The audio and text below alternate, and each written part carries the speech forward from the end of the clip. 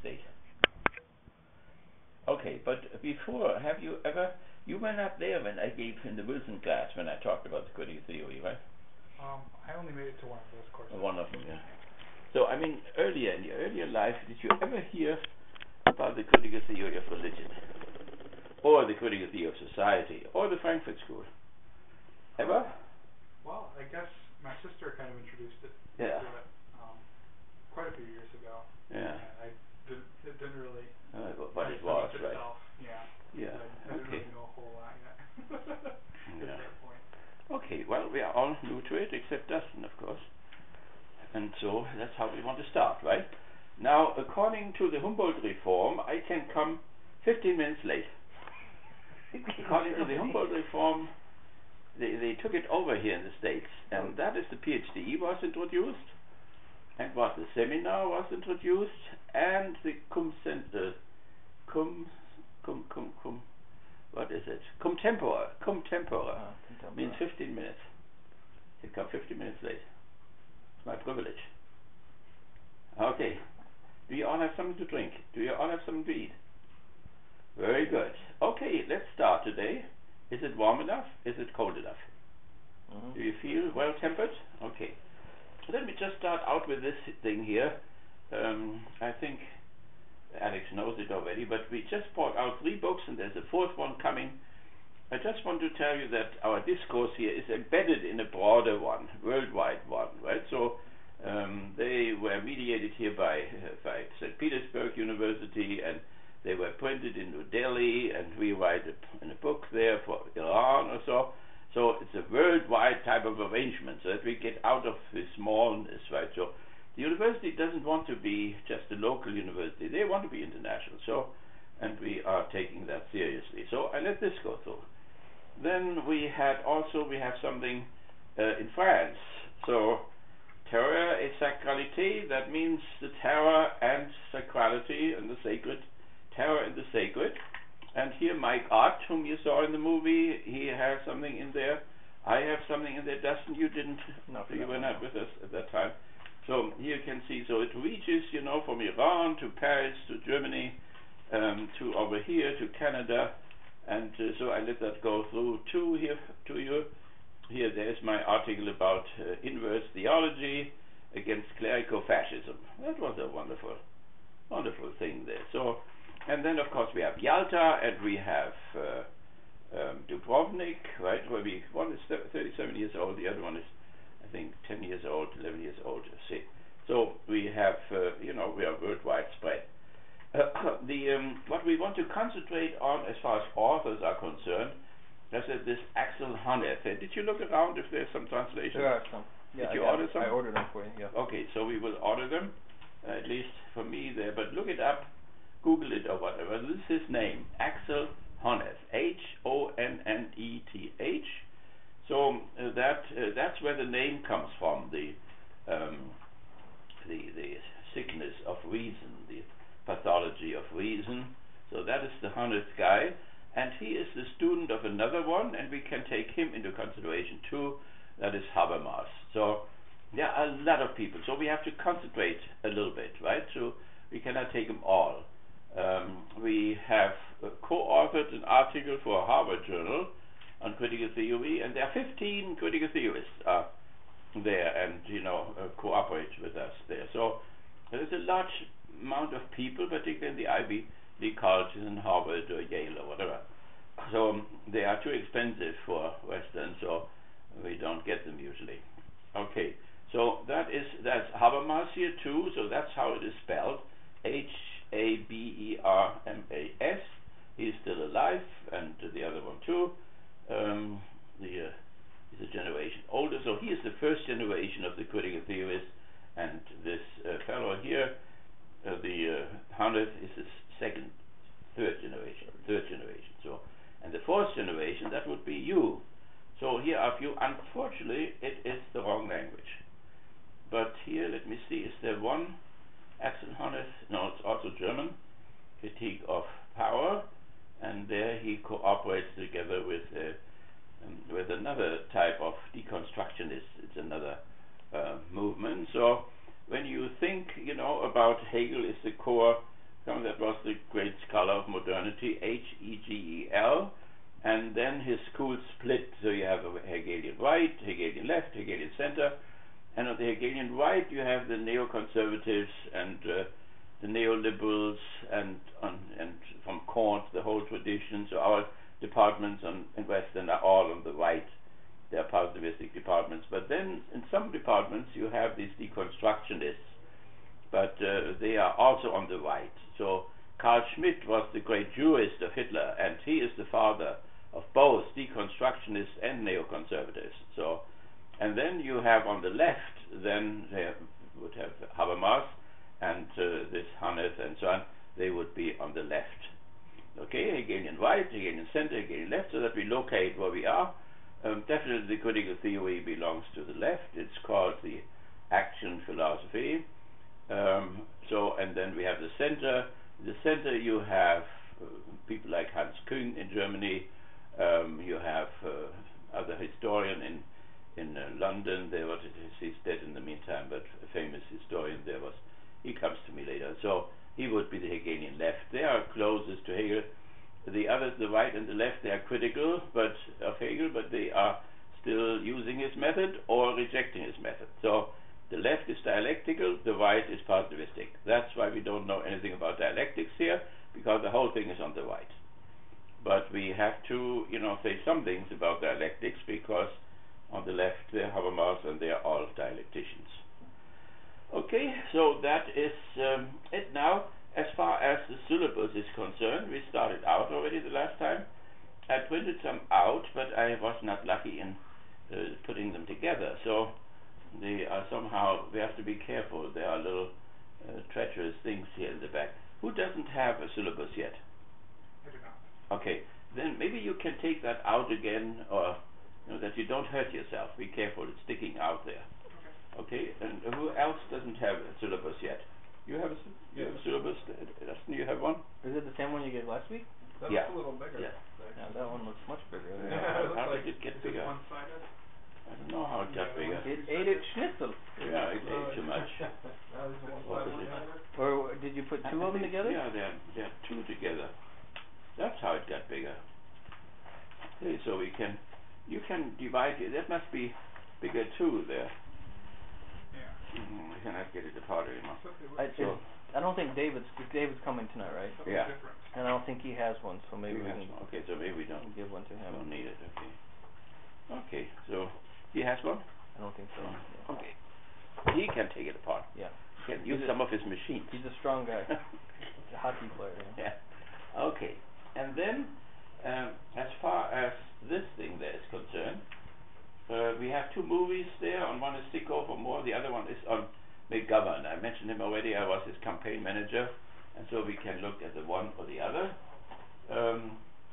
But what is important for us is I have your grades, so everybody gets a grade. Everybody has wonderful grades already. If you were in the religion department, I would promise you heaven, but this is a secular department, so I don't know where you will go. Then another thing here, I mentioned Dubrovnik a lot. This is the announcement for this year's Dubrovnik course.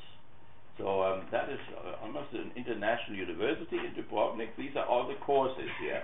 There you can see what the world is discussing outside of Kalamazoo. And there you have down here, where is our thing there? It's the 27th. Yeah, here. It's the 22nd to 27th of April. Future of Religion. It is the 37th time that we meet. So we didn't miss one class, even during 5 years of Civil War. We went there and they shutted us. So this is a Future of Religion, Remembrance, Liberation, Solidarity. So the wonderful thing is that scholars are coming there. You don't have to go to Paris or whatever. You can meet them there, and nice discussions, wine drinking, and so on. So you can just look at this thing there. Okay, and we have, each time when we have a session here, everybody gets an A afterwards, and that will accumulate, and that will make you happy. So here's my thing there. It is in the exam week, or? I think so. Oh, that's unfortunate. There will be no exams then. Okay. Okay, here are the. Does everybody have this roadmap then? Did you have part of it the last time? I have the rest of it. I went to the site and under roadmap it had just a 4th page. Maybe I looked at the wrong part. Oh. But this is belongs to it. So I gave you only half of it the last time. So just put that in the back then. Okay. And I think the same thing is true for you, right? Mm-hmm. So I have printed out one for you, and then you just get it together there, the two. And that is mine here.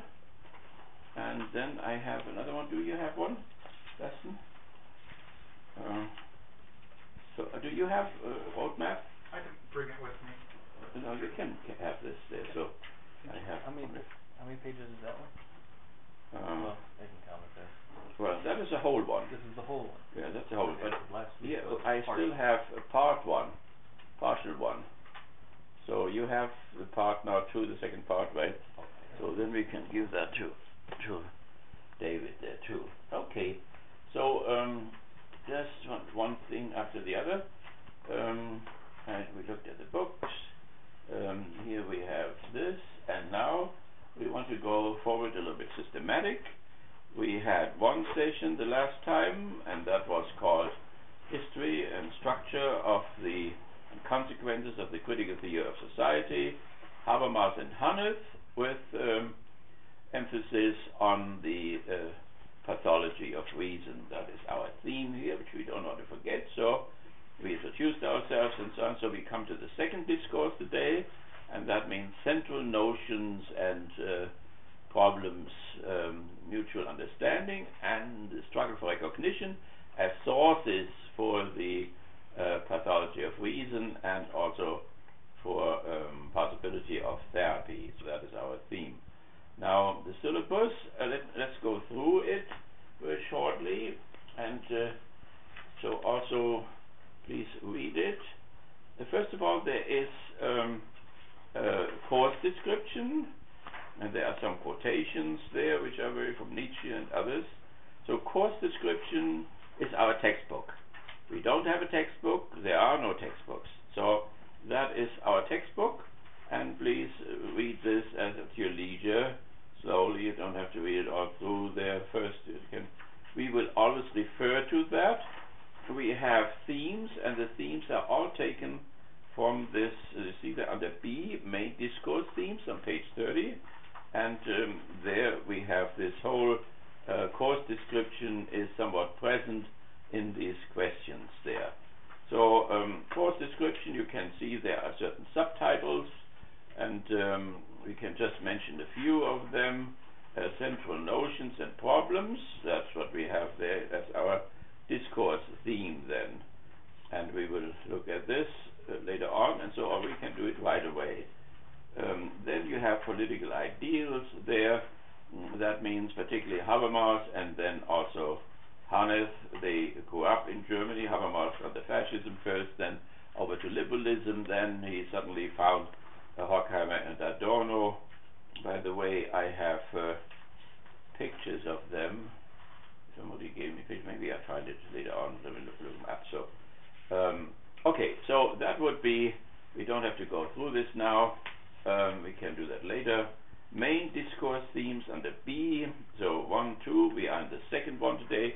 So we just want to follow that, but we are not bound to this. So we can move on our own wherever the Spirit leads us to.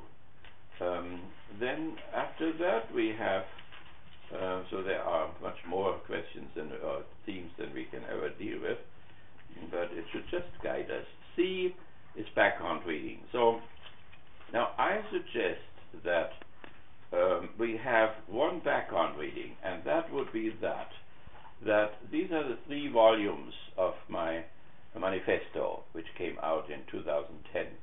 Each of you 3, Dustin knows it already anyway, each of you 3 can take 1 volume home, and that would be your depth study. That means, not the depth study, the background reading.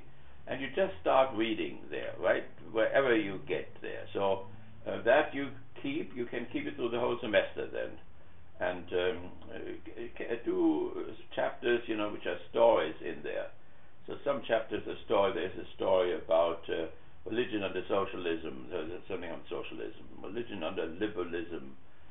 So the liberal society, 2 chapters. New York, the center of liberalism, and so on. So if you can find a chapter, where there's a story in it, that's easier to read. So, but just start out at the end of the first volume. You will see there's a lot about here. Dieter Hennecke, who helped out, supported us, and so on and so on. So, Dustin is in. A lot of people who have cooperated. Like everything, you do it in community with other people, and so that is a community work. So we can simply, Alex, you can take whoever wants to take what. So, but let's distribute this so that each of you has one. Who is smallest of you? He gets the smaller one, and Alex gets the bigger one. Yeah, Alex, this is yours. Okay. So just preserve it nicely, right? They cost $400 together. So that is a precious thing there, and we want to keep it for a while. There is one in the university library too, but you don't need more than this, okay? So, and then we can cooperate. Everybody, starts from another perspective, okay? So that would be the background reading. So we can ignore that here, what we have here, these books there. Then we have a depth study. That we don't want to ignore. The depth study means to choose, that's under D, page 34. There we want to choose, one of the critical theories. Now, there is Hannes there and there's Habermas. So the best thing would be to concentrate on them. But whatever else you want to do, if you want to take somebody else, that's okay as well, right?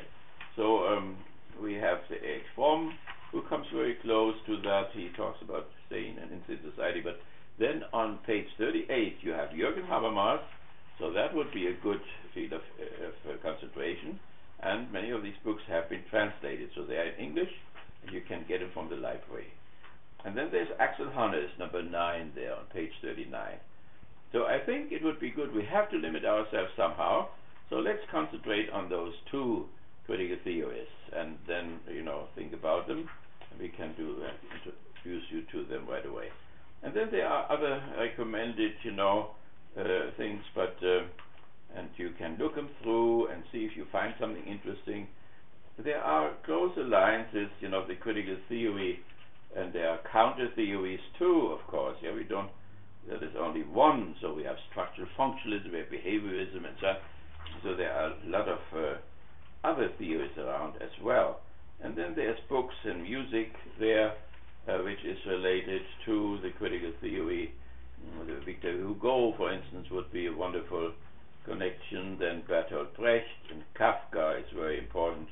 A lot of Brecht books, then Kafka books. Baudelaire plays a great role, and even Keller, and then Adorno and Beckett, and there are 2 books by Beckett, and so on. So if you want to sometimes relax, and how relaxing it is, but relax and take some poetry or some novel or something like that, which would be, they are all related to the critical theory there, so you have that too. And then we have the tests. So the tests, first of all, we are here 600 level, so we have a take-home test. On the 300 level, I always have to do it in class. So what we can do is, you can write a little essay on on whatever you have chosen, from Habermas or from the other one. I can also do that we do a double thing. I can set up a few questions. I can make a test with 2 questions, and then you have a choice, either to answer those questions or to write a little essay on one of the guys whom we have chosen, or about this there, whatever you have read. So if you have made 10 pages in, or 20 pages, then you could take that in the test and write about it. So we can think about what you would like to do. So one thing would be to write an essay on your background reading, these are the 3 volumes, or on the depth study, whatever you have chosen. That is one possibility. We could also do, to half, divide it in half, and half of the essay would be about your background reading, the other one about Habermas or Arnold, whatever you have chosen. So, and the third possibility would be that I put up some questions. Let's see, 30 questions, and you would answer 6 of them. But maybe for our seminar, we have to think about it. Whatever you feel most comfortable. So we would do that 3 times. In the first week of February, first week of March, first week or second week or whatever of April. Okay, so that would be the whole thing as far as tests are concerned. No quizzes or whatever. We can have lectures as much as you want to, but the more discussions we have, the better it is. So I'm glad to lecture, and then you can break in and can say, wait a minute, I don't believe a thing. Then we can start our discourse, right? So we want to do that in a very relaxed way. Okay, so tests, and then what else is there? There are objectives which we want to reach, and then there is grading. So your final grade will consist of 3 grades for the test, then, and then a grade for every meeting which we have here. And these 2 things we will count together then. As Alex knows, I'm against this mathematical stuff there, because we come from, particularly in these 300 classes there, we come from different cultures, even if somebody comes from Upper Michigan and the other one comes from Detroit or whatever, it's not fair, to judge people. Or if some people, have to work all day long, and others, have the luxury to study all day long or whatever. So we have to, mathematics would be, would be correct, but it would be entirely untrue. We'll see that there's a great difference between the 2 things. You can make a lot of correct statements about something, but they're all untrue. So therefore we, take ourselves and our lives and so on into consideration. So that is, I think there is something maybe about academic honesty. I think I have left it out because it's so superfluous. So okay, so that is our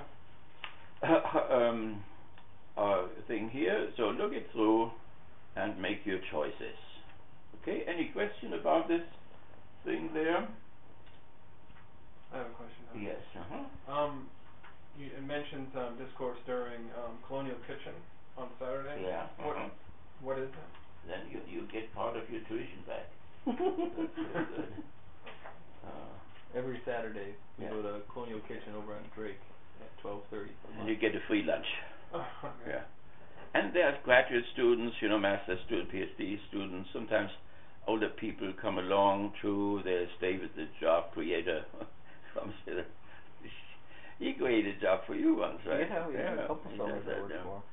And so sometimes older alumni are coming in, older faculty come in sometimes too, and crazy sometimes, Iranians. yeah, right. Sometimes there are many, sometimes there are few. It depends how hungry they are. When they're hungry, they all come. If they're not hungry, then they stay away. Okay, but you're always invited. Just tell me before, so that we know, a little bit what, how many will be there. They have a room for us there, so we have a room for 20 or 30 people. Okay. Thank you. Now there is. I don't think we will do that. What we will start out every time is a time diagnosis. That means we take some event or what is just discussed in public, like gun control. Now the whole nation is upset and crazy and about this gun thing, but it shows us something, which we want to see what the critical theory has to say to those things, or these horrible killings, these 20 kindergarten people, and before that in the theater, and before that somewhere else, and so on. Why that happens regularly, and why 33 people are killed every day, 33 Americans are murdered every day, and why we have this horrible killing in Chicago. There were just 500 last year, now already a few in the first weeks of the new year, and so on. So, and it's even predictable, so people make predictions at the end of the Obama administration, in 4 years, so many people, Americans will have been murdered, and so on. So what is behind that? Can we apply categories, psychoanalytical categories, historical materialist categories, and can they help us to make sense of that what appears to us, what is before us? Can we get to the bottom of these things? Because that was the motivation of the critical theory from the very beginning. It started with the First World War, and these people, Erich Fromm was in Frankfurt, Adorno was in Frankfurt, Horkheimer was in Stuttgart, and they were in the draft age somehow, and so they were all enthusiastic. They were Jews, but they felt German. The horrible thing what was done to all these people is that they were told someday that they are not Germans. I mean, they were all with the German football games, when the Germans fought in Paris, they all shouted and screamed for the Germans, and I mean, they felt totally German, and then suddenly they were told, because of their DNA, it wasn't there yet, but they had their own genome, and therefore they were not Germans. And so, but they were very interested. But then, of course, when the casualty lists came, from East and the West, and then they became sober, and then they asked, why people, in the end 10 million people were dead, why they were all killing each other, and so they looked to great thinkers before who could help them. And one great thinker was Arthur Schopenhauer, for instance. Another one was then Hegel, whom they discovered. Another one was Marx, and another one was Freud. So these are the main things. We could have very shortly. Can we deal with that thing there? Can we put something in? Do you know how to do that? Yeah. What would you like to put in? Maybe we can, just a few minutes, maybe. We saw one movie the last time, right? So let's have a few minutes of this one here, where I have a conversation about the critical theory and some aspects of it. Maybe we do it 10 minutes, 20 minutes, 15 minutes or whatever. Yeah. Alex already knows the thing. We showed it in the other class. So Alex can meditate in the meantime.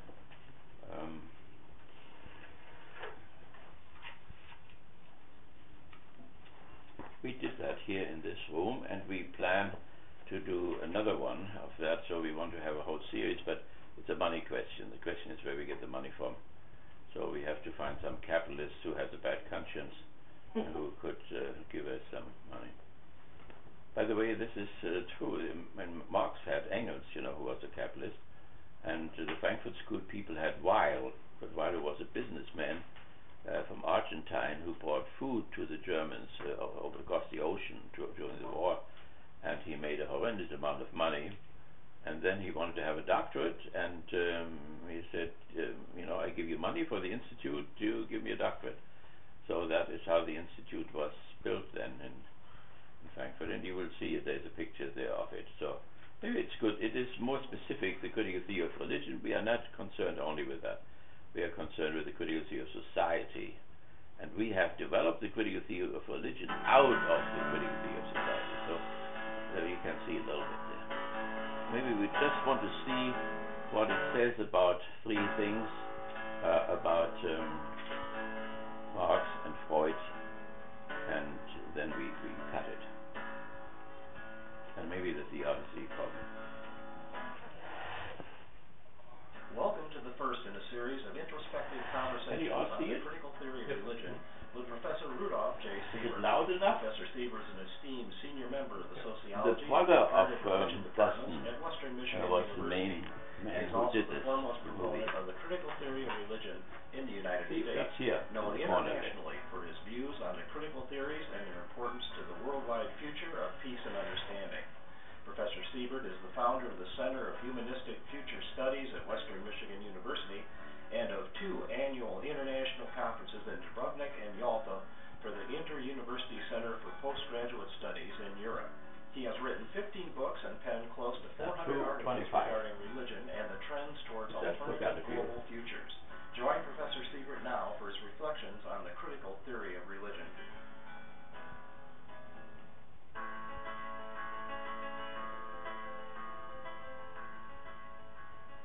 In the 1914, during the First World War, that's what I just mentioned.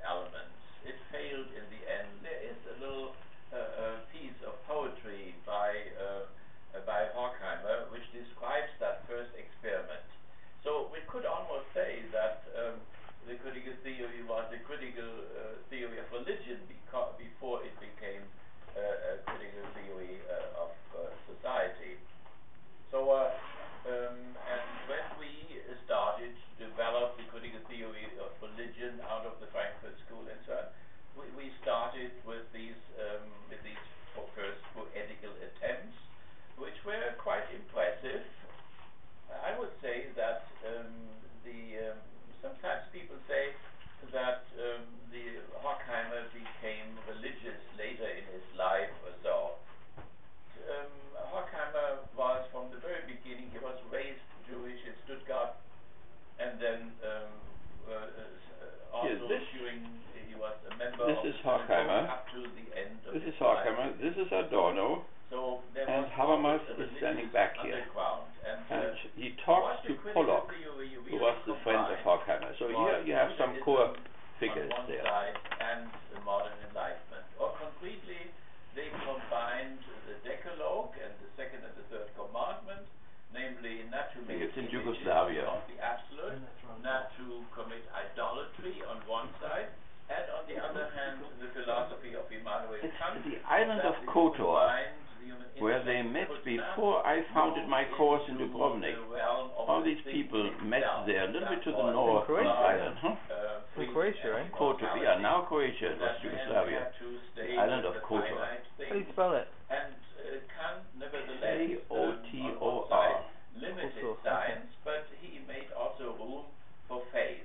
And for Kant, while one could not say anything about God or freedom or immortality, one could at least see it as a postulate. That means we needed God, freedom and immortality as a postulate in order to be able to live a human life and to live a decent ethical life. So in that sense, I would say the critical theory in itself had always a religious component, and all what we did was to emphasize and this whole religious teaching through 50 years in the Frankfurt. That is the old institute of the campus of Frankfurt University, and was bombed out by the American Air Force. And then the Americans and the Germans in Frankfurt, they rebuilt it again. To the critical theory of society. I was a little boy growing up. I walked by there all the time. Emphasizes one antagonism in civil society, and that is the one between the religious and the secular. And the critical theory of religion tries to persuade people not to close up the discourse between the religious and the secular fundamentalistically on one side, or positivistically and naturalistically on the other side. So the core of the critical theory of religion is to keep the discourse open. So now the two there, Marx and Freud, they combined that. There was an analytical institute at the same time, and the Freudians used the same rooms there in that building which we just saw, and that is about the Marxian side, and then we look at the Freudian side. Forces or productive relations or surplus value and so on. Of course, first of all, Marx was not so new as it may sound. He was deeply rooted in the philosophy of Hegel, in his dialectics, and in Immanuel Kant, and he was also rooted even in the Hebrew Bible. And so the Frankfurt School is also sometimes, people have a prejudice that it is Marxist or is neo-Marxist and so on. But also the Frankfurt School is of course not only rooted in Marx, but also in Nietzsche and in Schopenhauer and in all the idealists like Schelling, Fichte and Kant and so on. And then also particularly in the Hebrew Bible. That is Exodus 20, that is the Decalogue, the Ten Commandments.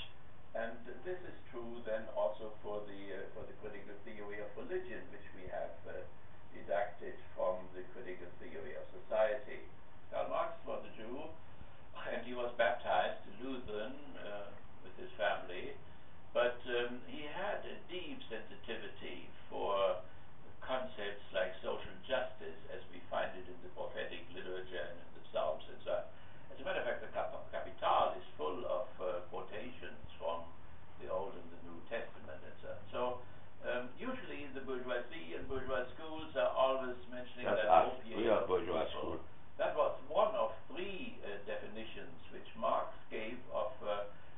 religion in his critique of Hegel's philosophy of law. And so even if one takes this, and unfortunately bourgeois scholars never go any further than to the other two, but even if one takes the first one, what is wrong with opium if people are suffering, cancer patients or whatever? So even that betrays some sensitivity for religion. It can help people to mitigate their suffering which they have. The bad thing, of course, with drugs is that people weaken or are weakened in their ability to transform the reality in such a way that it corresponds to their ability. Because happiness means that my ability and my possibilities outside are corresponding. If I have no possibilities and I have this tremendous potential, I will be unhappy. And vice versa, if I have these possibilities and I have no potential or whatever, that is also a very unhappy situation. And so that is the disadvantage of all opiates, of course. And so in that sense, it is a critical thing, and we have to see that Marx, first of all, didn't invent this, but he got it from Hegel, and Hegel had applied it only to Hinduism.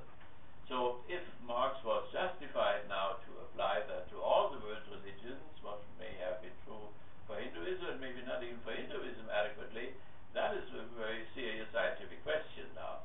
But the definition of opiate is not an entirely negative one. If one, what Marx has in mind is, the suffering of the people under capitalism. But there were two other definitions, namely that religion is the heart of a heartless world and the outcry of the oppressed creature. This sounds prophetic. And these two other definitions have to be taken as seriously as the opiate one, and unfortunately bourgeois scholars forget this all the time. So then I would say that the critical theory and of religion, as we have developed it further, takes very seriously Karl Marx's Christology, namely there was once a poor man and the rich people murdered him. That is a very good Christology from below, and it would be much better in the discourse between Christians and Muslims and Jews if one would start with such a Christology from below, as this is called, instead of a Christology from above. That's where Jesus throws the capitalists out of the temple. And the incarnation and so on, which may be very hard to understand in a brotherly discourse with Jews and Islamic people. So this issue, there was once a poor man and the rich people murdered him. That would give the whole interpretation of the New Testament another perspective. But then Christianity is no longer in coalition with the ruling classes, with the corporate ruling class, but it is on the side of the poor, as they say.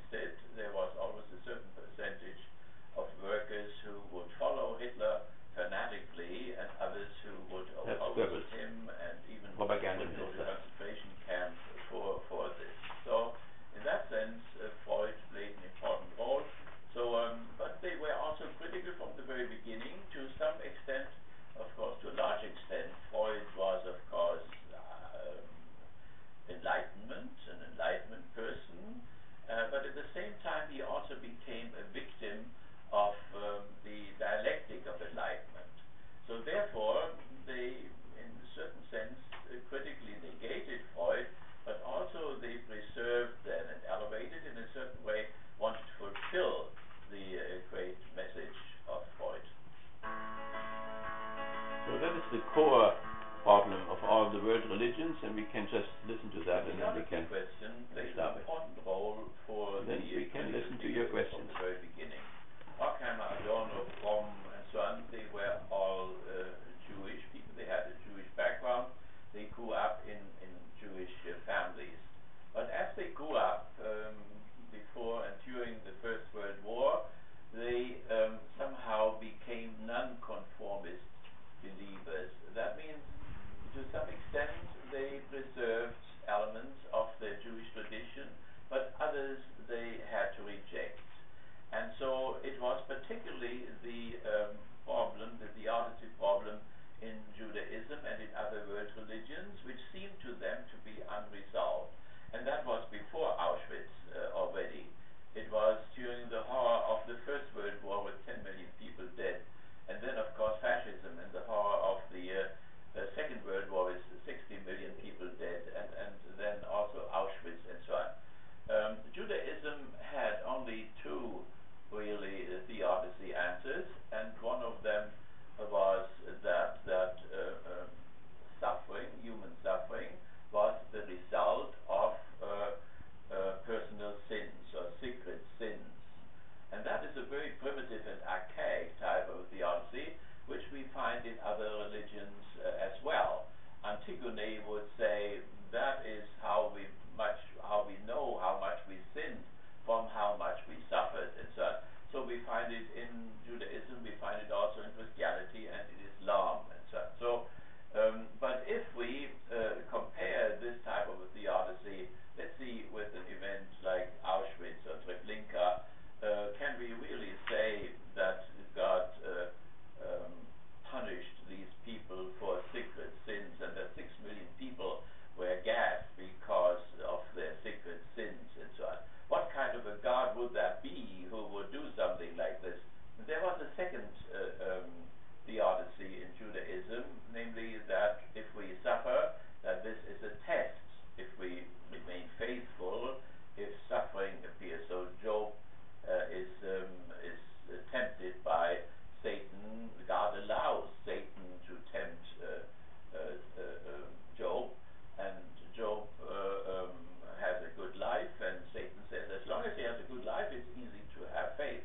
But if things get rough, and so when he lost all his camels and all his family and so on, would he still have faith and so on? So, and it shows in the end that Job really somehow accomplished that test, and he remained faithful, and everything was restored in the end.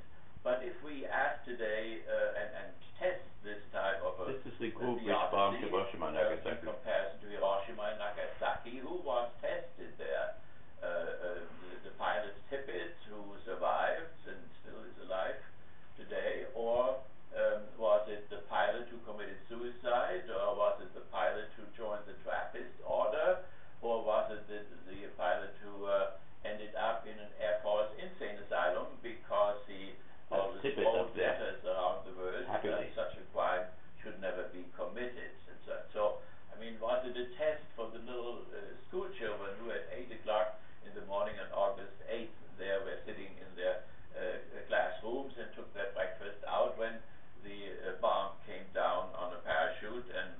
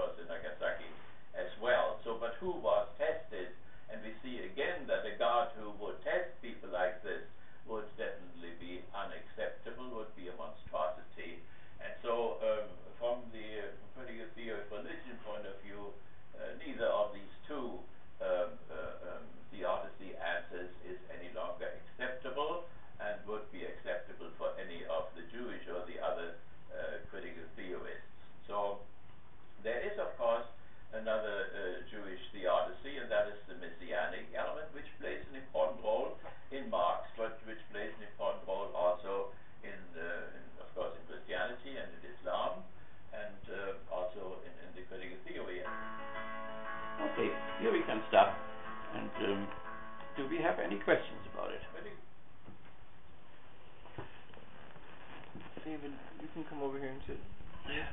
Yeah, David, come. Where are you? David, where did you go? Oh my God, this is your honorary place here. Like the Pope when he was infallible. When he's infallible, he has to sit on his throne.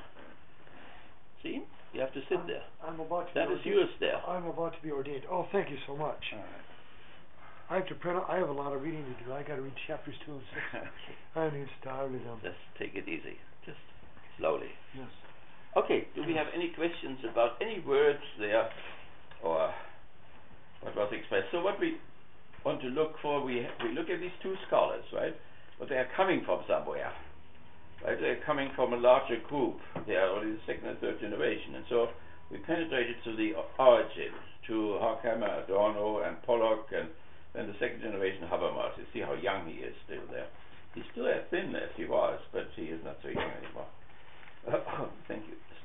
So is there anything about, so Kant is mentioned right there.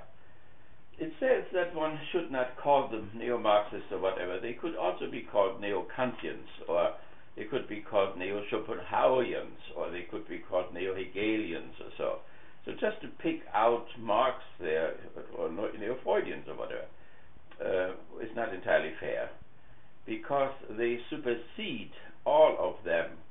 And there I have a concept now which we should ever keep in mind: negation. So they do negate them, they are critical, but there are two negations. One is an abstract negation, where you say, this Hinduism is nonsense, it's all gone, we are not bothered about it anymore.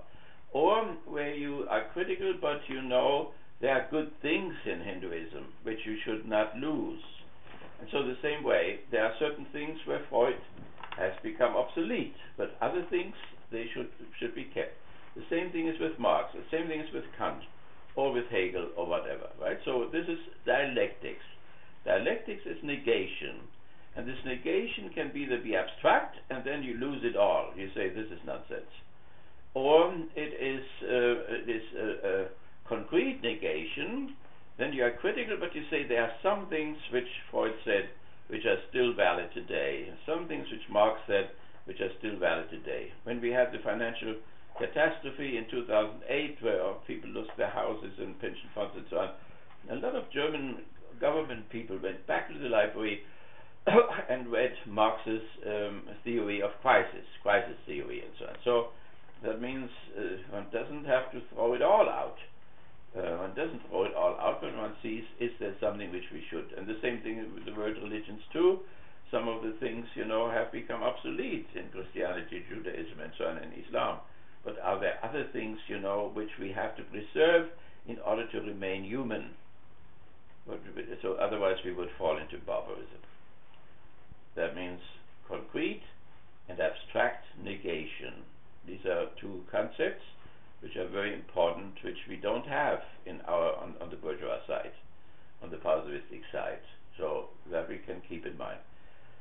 Is there anything else in that what I said there, which Alex, do you have something on your tongue? I guess I'm wondering about the initial motivation to look into all of these different thinkers by, I guess, Horkheimer and Adorno, was the theodicy problem, right?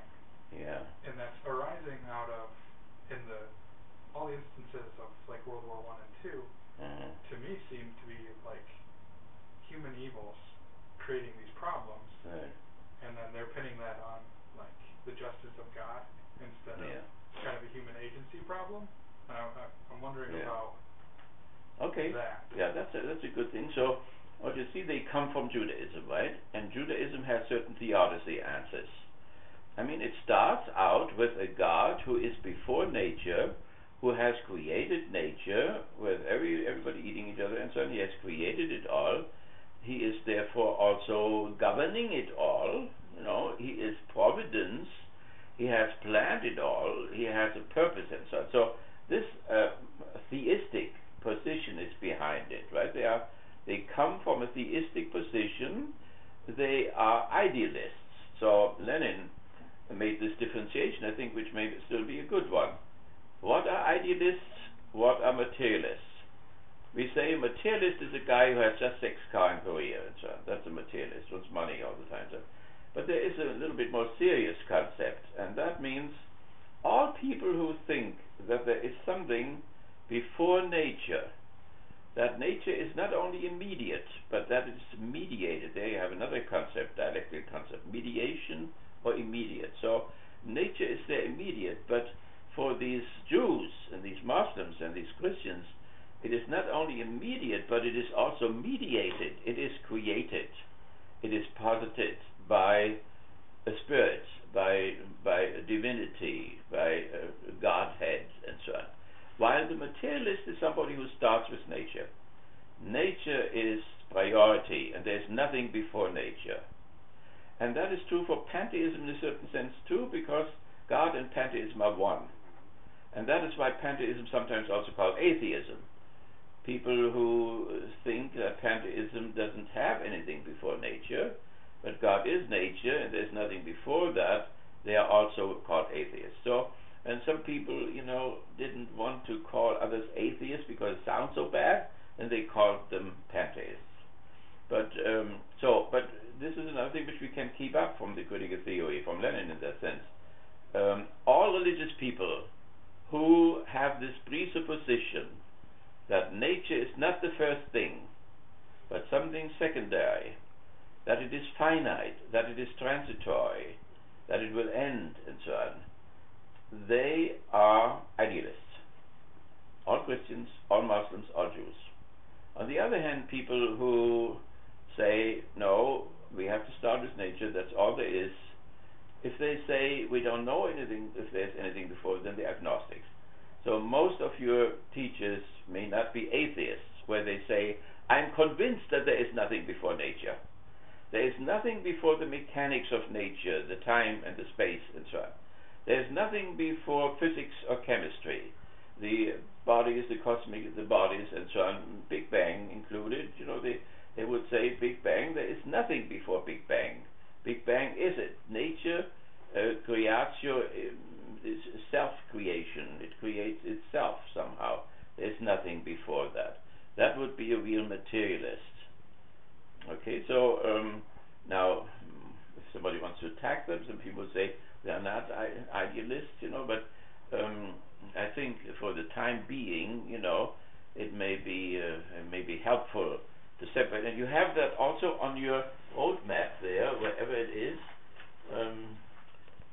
There, you see that on the roadmaps I made. Is it getting too warm for you, or is it okay? If it's getting too warm, we close the window there. Is it too warm? I'm fine. I'm just fine. It's okay. There, you see, up there, that is the whole system of the critical theory. And up there you see a little arrow, as if it was coming from somewhere. So, if you take that little arrow away, you have a materialistic picture. Nothing before nature. But I put that there because I think there are still idealists around who think that nature is not the real starting point, but there is something, and concretely that God's Word has created that. So the whole Logos thing, that God through the Logos has created. Like John chapter 1 there, and in the beginning there was the Word, and the Word was with God, and God was the Word. And then the Word became flesh, and it became finite, it became man, and so the incarnation and so on. So that would all be before there, before nature and before man.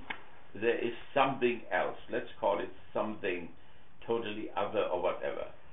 Either that is denied and we are sure there is nothing before nature, as empiricists or rationalists or whatever, or we say, I have a certain method with which I can study sociology, or I can study chemistry, or I can study physics, etc.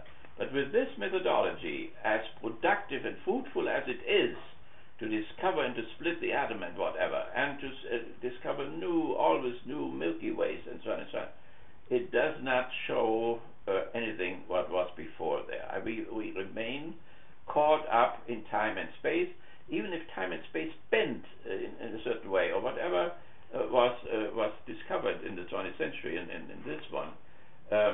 We remain in this appearance world, and we cannot go beyond it. That's what Kant, of course, stated.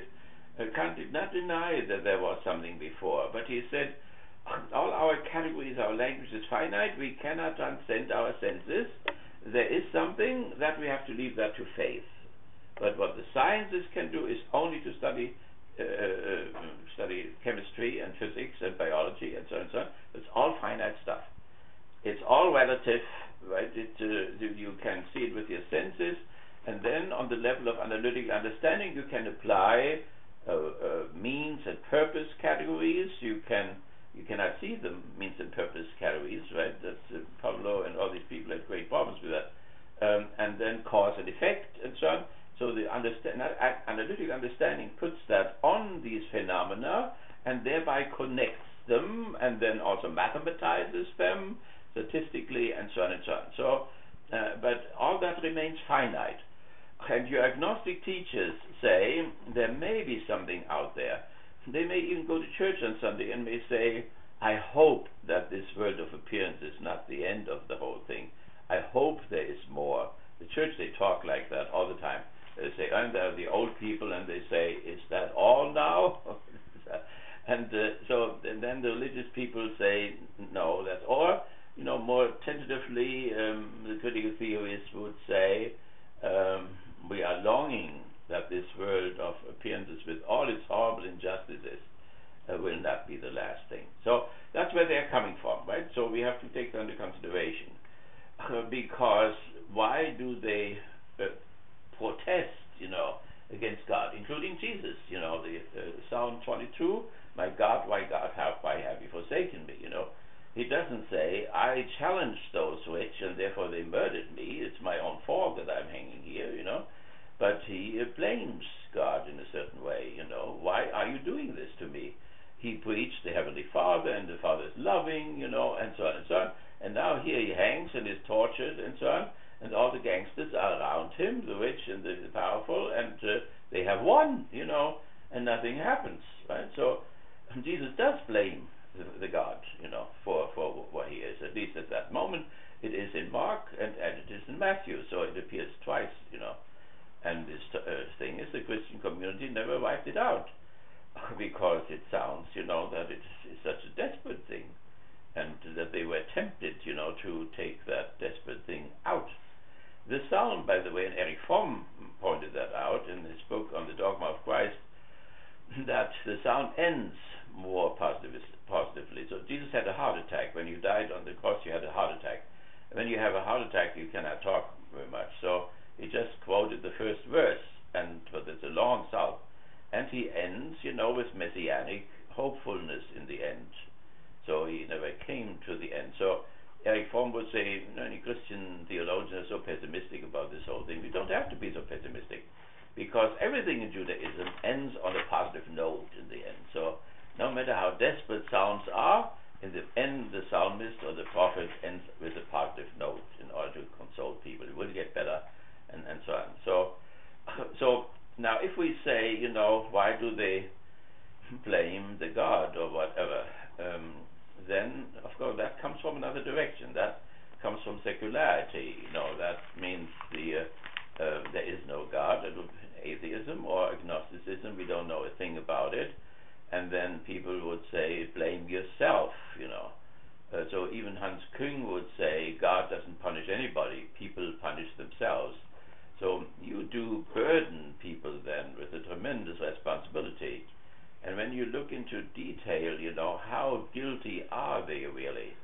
I mean, Hitler is a good example. Today I have to tell him what my research is, and I will do a book on Hitler's Theodicy, you know. Hitler saw the world. He was a soldier for 4 years. He was in the middle of this butchering where 10 million people killed themselves. And he came out and he said, look, I haven't done this. I haven't produced this, you know. This is not... He thought that nature was younger than, shorter than... He had thought about a few 100,000 years or whatever. But the Jews think 6,000 years, you know. Hitler thought a few thousand years. In the meantime, we know that we may be, you know, 1.5, 2 million years old as human beings, you know. That our universe as we know it now is 14 billion years old, you know. The Earth here is about 4 billion years old, and so is Venus, you know. In the first billion years, the planets broke into each of them, into each of these planets, a planetary collision, you know. In both cases, Venus and we were changed, but we developed a magnetic field around us, which protects our atmosphere, and Venus didn't. And look what it looks like, Venus, you know, no water, nothing. It was all sucked out because it was not protected. So, I mean, these are all, Hitler didn't even know, but he grew up in school, in high school.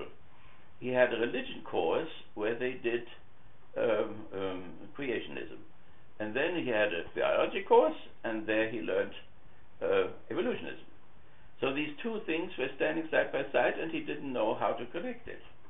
Nobody told him how it is to be connected. So he connected it himself.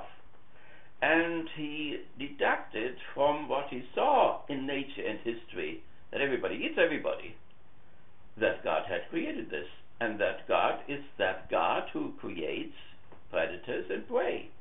And the whole nature is of just turn this thing on, the nature channel on. Somebody eats somebody all the time, you know. And I just probably ate a little piece of a pig or a chicken or whatever, you know. So we continue our slaughterhouses. Everybody eats everybody.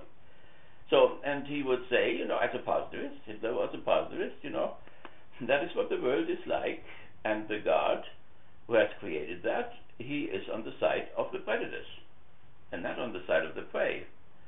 And he said, well, I'm not responsible for that, but I want to make sure that I'm not the prey, but that I'm the predator, and that my nation is not the prey, but the predator, and my race, the Europeans, you know. So that's why they still like him today. You have a movie about Hitler every year, and 20, 30 books written every year about him. So because the white, so-called white man, you know, the Africans are growing, the Asians are growing, the Easterns are growing, they multiply like white mice, you know, and the birth rate goes down, you know, 2.1, we have it after the pill was invented by the capitalists, and people were fed the pill. Now it's 2.1%. Catholics 2.1%, Muslims 2.1%, everybody see. And on the other hand, the other races are growing. So that is why he stays alive, you know.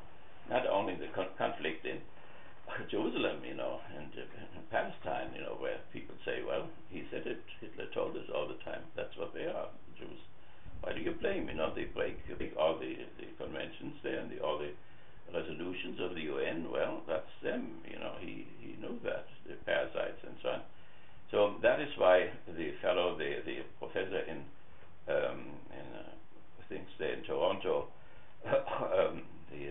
what was his name there, whatever, he asked that the Jews would add a 604th mitzvot. Fackenheim. Yeah, Professor Fackenheim. He left Toronto and he died in Jerusalem. And so 640th mitzvot, which said every Jew should behave in such a way that he will not give Hitler a posthumous victory. Well, wherever the Jews, you know, bomb the Palestinians, they give Hitler a posthumous victory. So that is I'm saying that with great sadness, you know, because one shouldn't do that. But nevertheless, in order to know what Hitler's God was like, Hitler's God looked very much like the world which Hitler experienced in civil society, in bourgeois society, in capitalist society. The rich eat up the poor, exploit the poor, and so on. And so he said, I cannot change anything about this. So to be a positivist means it is the metaphysics of what is the case. That means I hold on to what is the case, the data, the facts, the numbers, and so on. That is what has happened in history. And in that sense, Hitler was a genius. He could remember when Hannibal crossed the Alps. He could remember when Napoleon, you know, went to Moscow. And when somebody said, you know, that's not a good omen, you know, you go on the 22nd of July to Moscow. That's what Napoleon did. No, he said, he went a day earlier. He knew exactly the day when Napoleon attacked. So he knew the numbers, you know. He had 3 million men with which he attacked. Napoleon had only 900,000 and so on. So the people sometimes, after they had said something, they would go to the library and pick it up. They couldn't Google yet. And there, you know, it was exactly like it was. So a tremendous type, if a genius is somebody who has unbelievable data available backward, and then also in terms of predictions. So what he predicted what would happen to the British and so on. So, so that is now, there you have somebody who still had some providence. He talked about the Almighty or whatever, but he solved the thing of the theodicy problem by saying, it's really your fault. If you make yourself into a predator, if you're strong enough, God will be on your side. If you are too weak for that, and you cannot shoot and hit and so on, then God will be against you. And that explains why in the end, you know, he had no real regrets about the Germans. So he expressed in Goebbels, whom he saw, very negative things about the Germans, because the German had him as this great leadership, but they were too weak. They were too weak in 1917, and God punished them, and they were now again too weak in 1945, and therefore God punished them. See, so now, but the question is now, you know, when you look like a Hitler or Napoleon or whatever, to what extent, you know, can we say that these people are responsible for what they do? I mean, Hitler was a propaganda guy. If he had not the whole military stuff, hundreds of generals and so on, you know, and hundreds of industrial people. Henry Ford was his friend, you know. Henry Ford was a fascist, and he paid him annual amounts, you know. And the industry and IG Farben and Siemens and so on, they were all with him. So it was so. But now all of them together, when you see their situation, you know, so they had lost the war, they had an unbelievable inflation, they had a depression at the same time, they had the Versailles Dictate on top of it, they had the communists rising, you know, wanting to make a revolution, then they had the fascists. Now, to what extent, you know, are these necessary things, or to what extent can you make people responsible for them? So, if you take the God away completely, you know, not even the Hitler God or whatever, then man is just alone, you know, with nature. But to what extent, you know, does the weather do things to him, to his nervous system, or in terms of external actions? Napoleon came to Moscow, and there was this unbelievable snowstorm there. Dustin and I, we went to Moscow, and we went to these airfields. Hitler came to these airfields when suddenly a winter struck, which they hadn't had for 2 decades and so on, you know. Now, and nothing moved anymore, you know. The tanks didn't move anymore, the Stukas didn't move, everything froze, you know, and even broke, and was beyond repair and so on. So to what extent, you know, are we so deeply rooted in nature that we must ask, you know, how free and therefore how responsible we are? So if we say, you know, why do you have a theology, or why do you blame God or whatever? Blame yourself. But even if we blame ourselves, if you have a creator God, like the Jews and Muslims have, he is responsible. You cannot let him get away with things. That he created people who are so finite, the cursed finitude. They have to get old and sick and die, and horrible illnesses and so on. No, I mean, you cannot blame human beings for all of that. And you will not, as long as you have this a priori, this God before nature, you know. Then you have to blame nature, you have to blame man. But then neither of them created themselves. You have to blame the guy who did it all. And you cannot let him get away with it. See, so you have these alternatives, right? If you are an idealist, you have to bring God in. He is co-responsible for the whole thing. Because we didn't give us the shape of this body, that blood pressure, nothing. You know, that is all given. So we try to know this, and we just discovered the blood pressure, you know, in the 19th century or whatever. So slowly we discover who we are, but it is all given. It's all there already. We cannot be made responsible for all that what is there already. Right? But we want to keep those alternatives open. So there's this idealistic alternative, and then you have to keep the God responsible. Even after you say you're sinful, you should have made better choices, you know, and so on. So one doesn't have to deny. It is some kind of, theologians call that synergism. It is working together with providence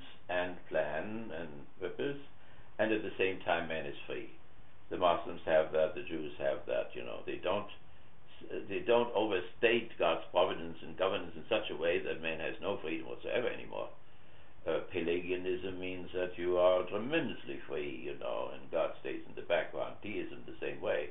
You have it all. You have all responsibility. So there are all struggles with this, But people who are idealists will give man freedom and responsibility, and there are things in nature which can go wrong, but then the one who is ahead of nature and man must take his responsibility for having it created at all. I mean, this is so messed up, this whole thing. Even if you bring the original sin in, even in the radical Protestant sense, in the radical Protestant sense, the catastrophe of the original sin was so bad that our reason is completely damaged. I mean, not only a little bit damaged, as the Catholics taught, it's totally corrupt. That means Luther would say reason is a whore. You can use it for everything. You can prove everything on both sides or whatever. So and willpower. Luther thought that even if one does something good, to charity or whatever, how much selfishness is in charity? And is it not when you give somebody charity that you really make him feel that he's poor, and that you enjoy your own superiority and so on? So if you put psychoanalytical things, on that, and Freud discovered all this, how good are our good deeds really, I told you that thing, I think, with this Jewish woman. So I thought I was doing a good thing, I carried her suitcases there and to the other, but what did I take the suitcases, to the basement from which she was transported into the concentration camp? That means I delivered her to the executioners, and it looked so good, and it was a good deed of the day, like a Boy Scout or whatever, and it was all miserable. So it depends when you do, the New Testament says that it's much harder to take than to give, because as soon as you give something to a beggar there before the church or whatever, now he knows that he's really a beggar, and though he has a few cents more, but what is this doing to him, to sit there, and to play this role? And so nevertheless, that was a very good argument, Alex, and there are people who are inclined to that, and people who are atheists or agnostics, or they think, that it is a weakness in man to find somebody who is responsible for it, and therefore say, hell, you just made the wrong choices, and so on. So I think there can be a balanced thing, for an idealist, and that is to, yes, I mean, you made the right choice, but you were also in a miserable situation which was not of your own making, and then you're biological, you're a living organism, you inherited some stuff from your grandfather and so on, which you have to deal with. You can conquer it, but it's a handicap, and all these things have to be figured in. But if you take the God away, then the burden of guilt which is on people is enormous, Who was responsible for the 10 million dead? Well, the Germans were responsible. Everybody knows that it was not only the Germans, And 6 million people then dead in the Second World War. The damn Germans again, the Japanese and so on. But we know, that to burn people in their basements, in the hundreds of thousands of them, and to gas them in the gas chamber, it's a very, very different type of a thing. But in any case, they are dead. And in any case, they had no weapons. And they were victimized and so on. So, that is, you saw the bomber there. There were 12 people, I think, on the bomber, and Tippett is the one who survived, and he feels good. He's okay with it, But one pilot committed suicide. He could not go on living. But that was what he had done, And another one became a Trappist. I visited him in the Blue Ridge Mountain. A Trappist is the strictest order thinkable. You are not allowed to speak anymore. You take a vow not to speak anymore. You will only have one book, that's the Bible, maybe another one that is Imitatio Christi. There's 2 little books, that's all, no books anymore. and you meditate, and you know, are with your tribes, and you have to struggle and gate yourself, and so on and so on, for a whole life long. That was the only way how he could deal with what he had done, you know. And the other one, they said he became insane, but in reality he had problems of conscience, and therefore he said we must never do such a crime anymore. And he wrote letters around all over the place, and they put him in the concentration camp. His guilt feelings thought it was not normal, you know, that this guy had these guilt feelings. So he was psychologically damaged, you know.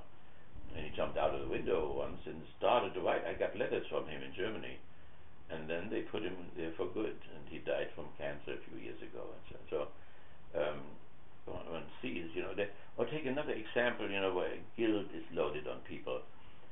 Since the Vietnam War was lost, they were not received well who came back at home. There were no victory parties and so on. And somehow the nation did not own the guilt which had been inflicted, all the villages which had been devastated, and civilians being killed en masse and so on. There were only 1 or 2 trials, but it was massive what was done there.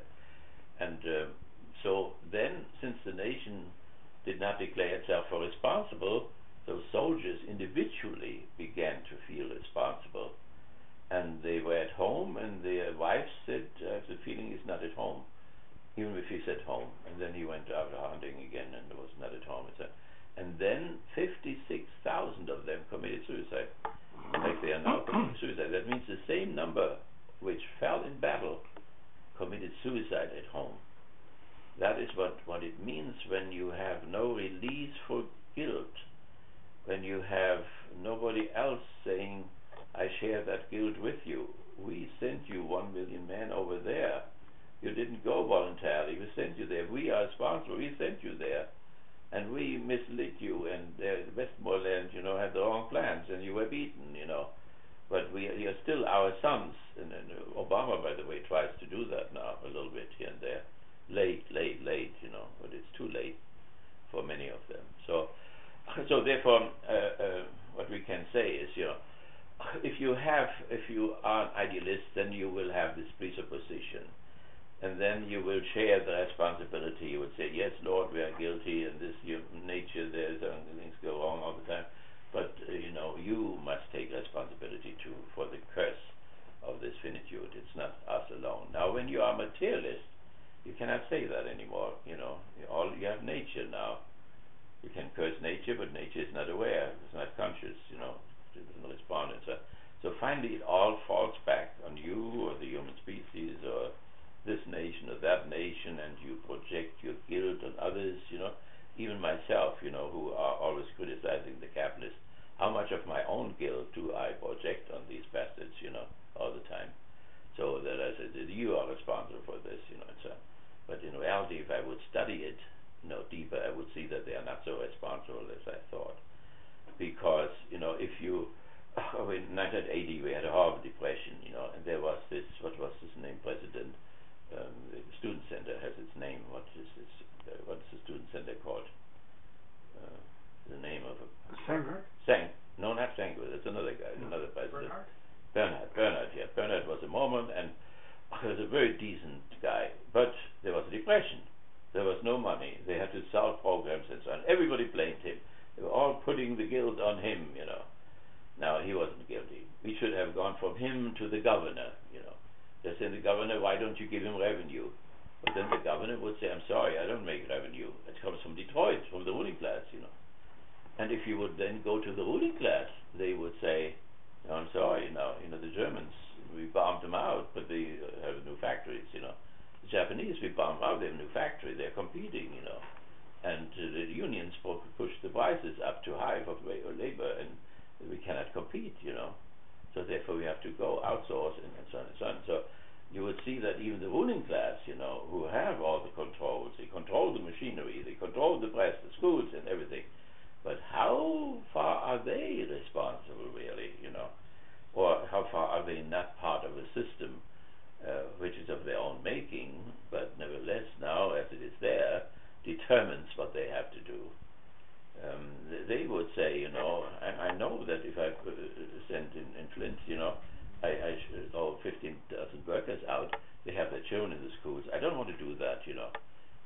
choice, you know. We have to push down the whole thing.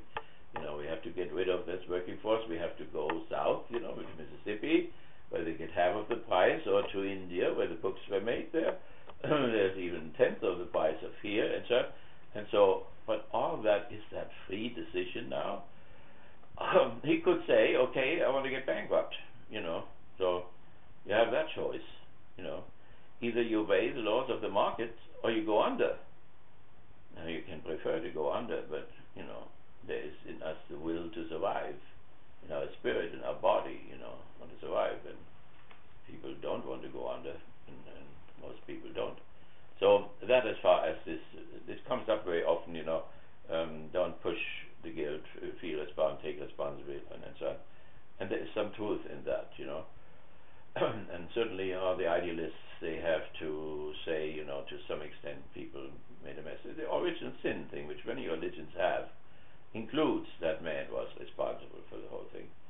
You know, but not really for the whole thing, but nevertheless for some things where paradise was there, and you know, trees were there, was all very nice, and then they followed the snake and you know, did this. So that shows that man's will has something to do with it.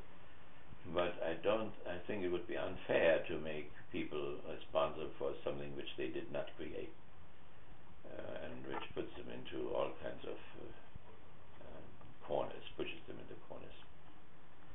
Okay, is there anything else about this movie? About Freud, what we said about Freud, what we said about Marx, they are important people, and also Kant, you know, the attempt of the critical theorist to connect Immanuel Kant with Moses. Moses forbids to make images of the absolute and to abuse names of the absolute, and Immanuel Kant does not allow us with analytical understanding to penetrate the realm of the thing in itself, of God, freedom, and immortality. These are infinite things, and we can only think finite things. So there's a similarity. So you bring both things together, secular enlightenment and religion at the same time. But that's not our main concern here. We want to see the broader thing, you know, the critical theory of society. We are sociologists, not only sociologists of religion. So is there anything else which you would like to, you know, which was a riddle to you? So theodicy is not only for religious people now. It seems that way because theos means God and dike means justice. So it is the justice of God in the face of the injustices of His word. So one should think, if you're an atheist like Marx or Freud, you cannot have a theodicy, but they do have a theodicy. But the theodicy means something else. It is the study of suffering. What makes people suffer? So Freud then goes into early childhood, child abuse or dreams or whatever, experience with father and mother and so on, which then are responsible for later neurosis and psychosis and so on. So that means these secular theodicies are an attempt to find the genesis of human suffering, as religion people did before. Think of the Gautama, right? The Gautama was no sensitivity for theodicy whatsoever. He was nicely preserved, like many of our middle-class boys and girls and so on. He had never had a theodicy experience, you know. No father died, no mother died, and whatever, everything went fine. So, but one night he went out and saw the old man and the dying man, the dead man, sick man, and people weeping about them. So he was faced with a theodicy problem, like the critical theorist in the first month of the war, then in 1914, etc. And then what did he do? He left his wife, he left his child, and he went into the jungle, and he found out what the source of suffering is. All life is suffering. The will to life is the source of suffering. The will to life is what Freud later on Schopenhauer called the id. It is the instinctual apparatus in us. It is our libido, not only genital sex, but libido in the broad sense of what we desire and wish and what we would like to ourselves to unite ourselves with. And on the other hand, the question which we see so much, the killing and the murder, the killer instinct, etc. So then the Gautama invented a science, asceticism. And asceticism means that you remove the images of love and the image of aggression, the images of war and so on, and of money or whatever. You remove these images and you starve the will to life to death, and then you are at peace. Then you look at your navel and you smile, as the Buddha always smiles and so on. So it is a form of self-redemption, very different from Christianity. But the Christian idea of the cross, to crucify the flesh or whatever, has great similarities, and Schopenhauer brought together Buddhism and Christianity, formed the two. So that is when you have then the monasticism in the West, and mysticism and asceticism. The Mount Athos, the Orthodox monks sit up there on the mountain, they have an elevator, nothing female comes in, no eggs, no cows, no milk, no women, nothing. Everything female is closed up, and no images must reach the will to life, so it is put to sleep in a certain sense, it is killed off. The Gautama almost killed himself, he overdid it, he stood on one foot, hung himself up on a tree, walked on fire and whatever. And these are all attempts of man to, if you read the Bhagavad Gita, for instance, you see the first chapters, body consciousness. You have to get rid of your body consciousness, So if you know yourself, you are and you have a living organism, and then you have a consciousness and a subconsciousness, and you have an intellect and a memory and a will and so on. This intellect and will now dictates no body consciousness anymore. On the other hand, you see a materialistic culture here. Look at the television there.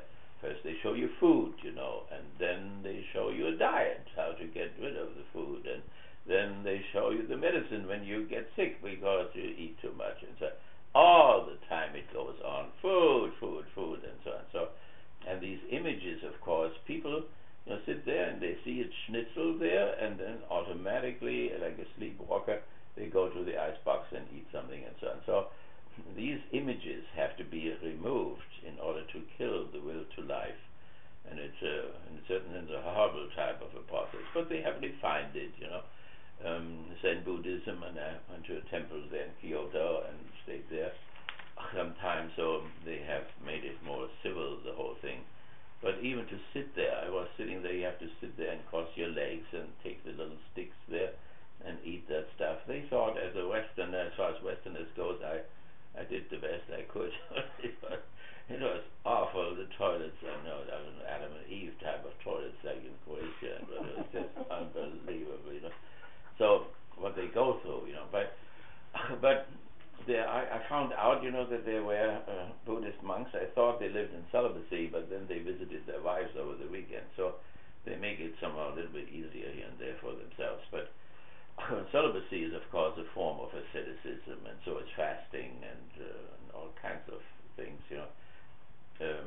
Today the question is, if in a new type of a religion, humanistic religiosity, if it should really be ascetic, or if it would not be better, that love would be the criterion, as Erich Fromm and others would say, instead of, somehow make yourself miserable, that the real criterion should be, that you are a loving person, and whatever sacrifice one would make, that you make it as a loving person, and not this concentration on killing off instincts or whatever. That the flagellati, the guys who beat themselves up in the Middle Ages, there were times where they walked through the streets and they beat themselves bloody, as they went. And it can become pathological, the whole thing as well. But it must not be all the time. So we want to understand, what this whole thing is about. So, by the way, even then, Freud, when he discovered the killer instinct, was very late. He had the suspicion that man was a killer, but only very late in his life he wrote to a friend in Switzerland, a noble woman. He said, I try to deny it all the time, but I must say, on the basis of my clinical experience, there are people who don't want to live. They don't want to go home. They want to die. Dr. Corrigan here, he knew a lot about this. And sometimes I'm called to the hospital, the Catholic hospital.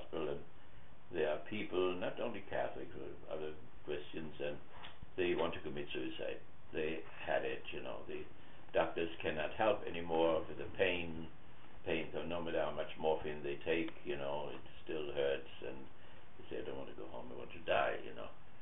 By the way, as far as hypocrisy is concerned, you know, Dr. Kvorkin was the honest guy.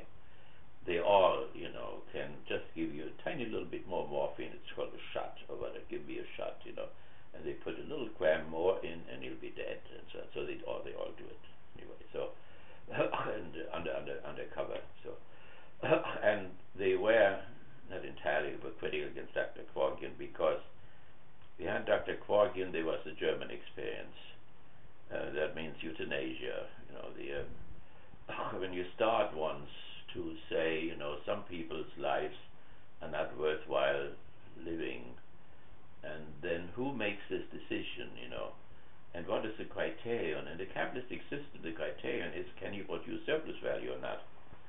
If you cannot produce surplus value anymore, you are very costly, you cost a lot, and you don't produce anything, that can be the criterion. Who should prevent anybody, you know?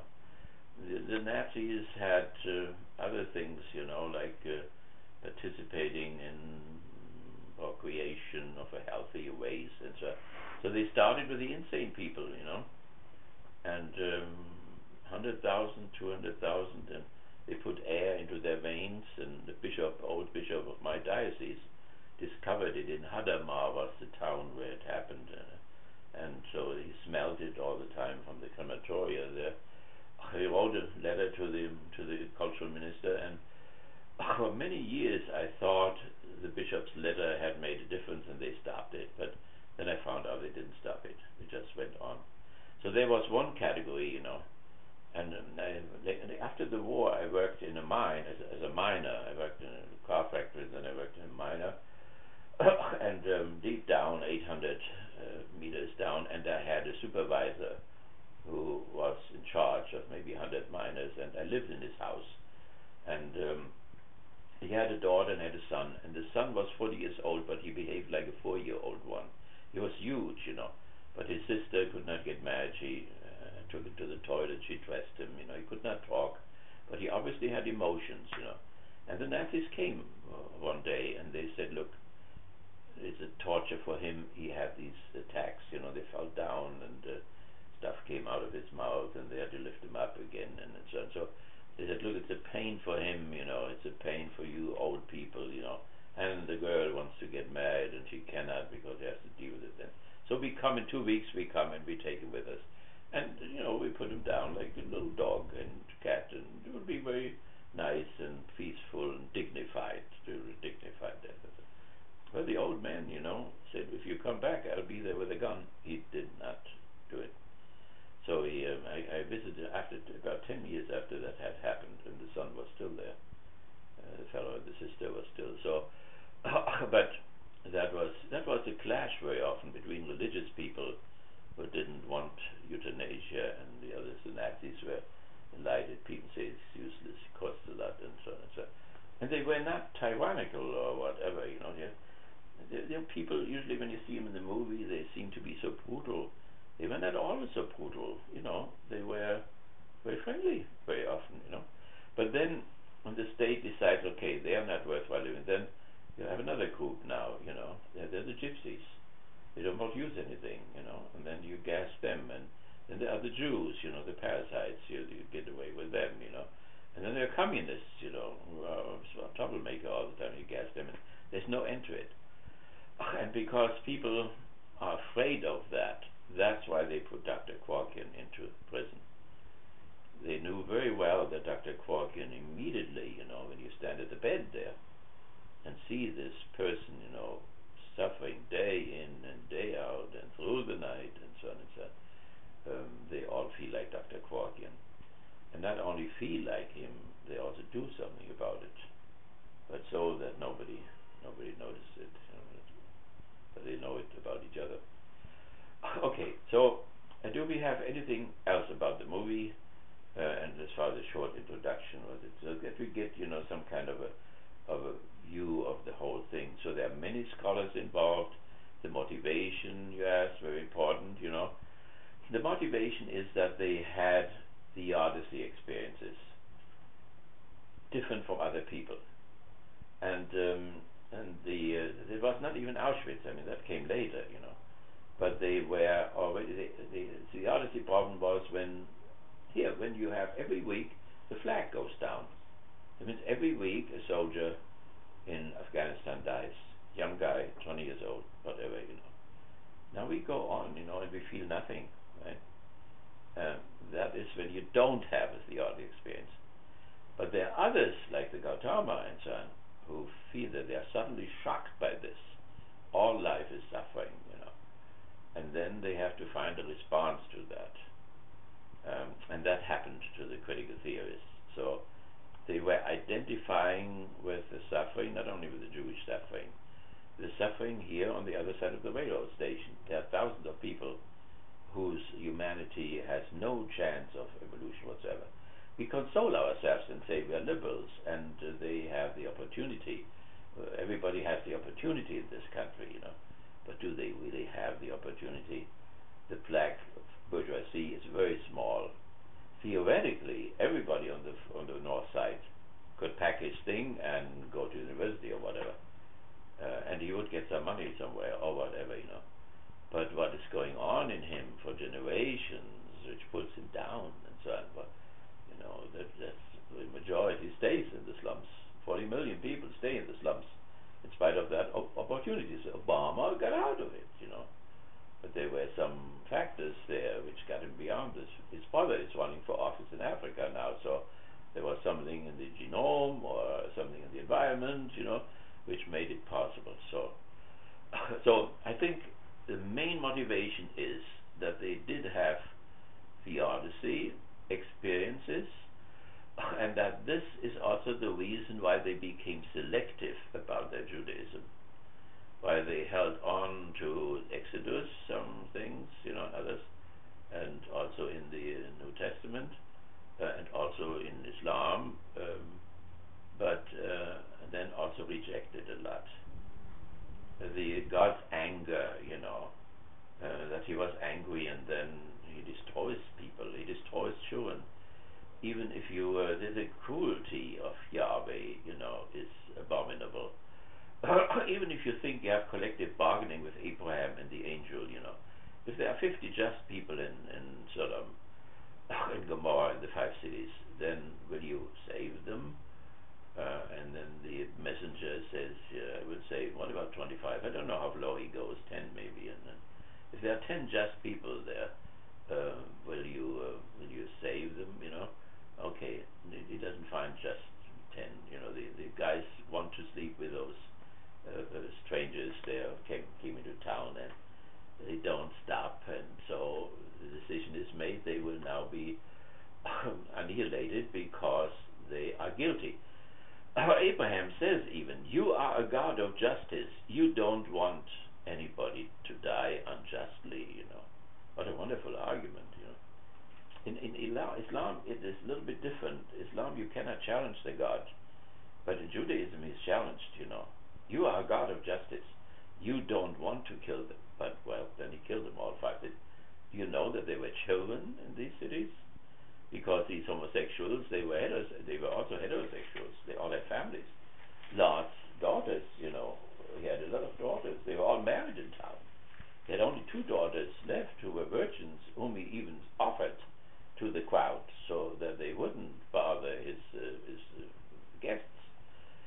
So, but what about the children, There's not a word about the children. But that is the argument of the atheist then, Paulus Karamazov, where the engineer Karamazov says, and if there is one child, which has to suffer that way, I will give my entrance ticket to this damned creation back, and then takes the only freedom which he thinks he really has and hangs himself.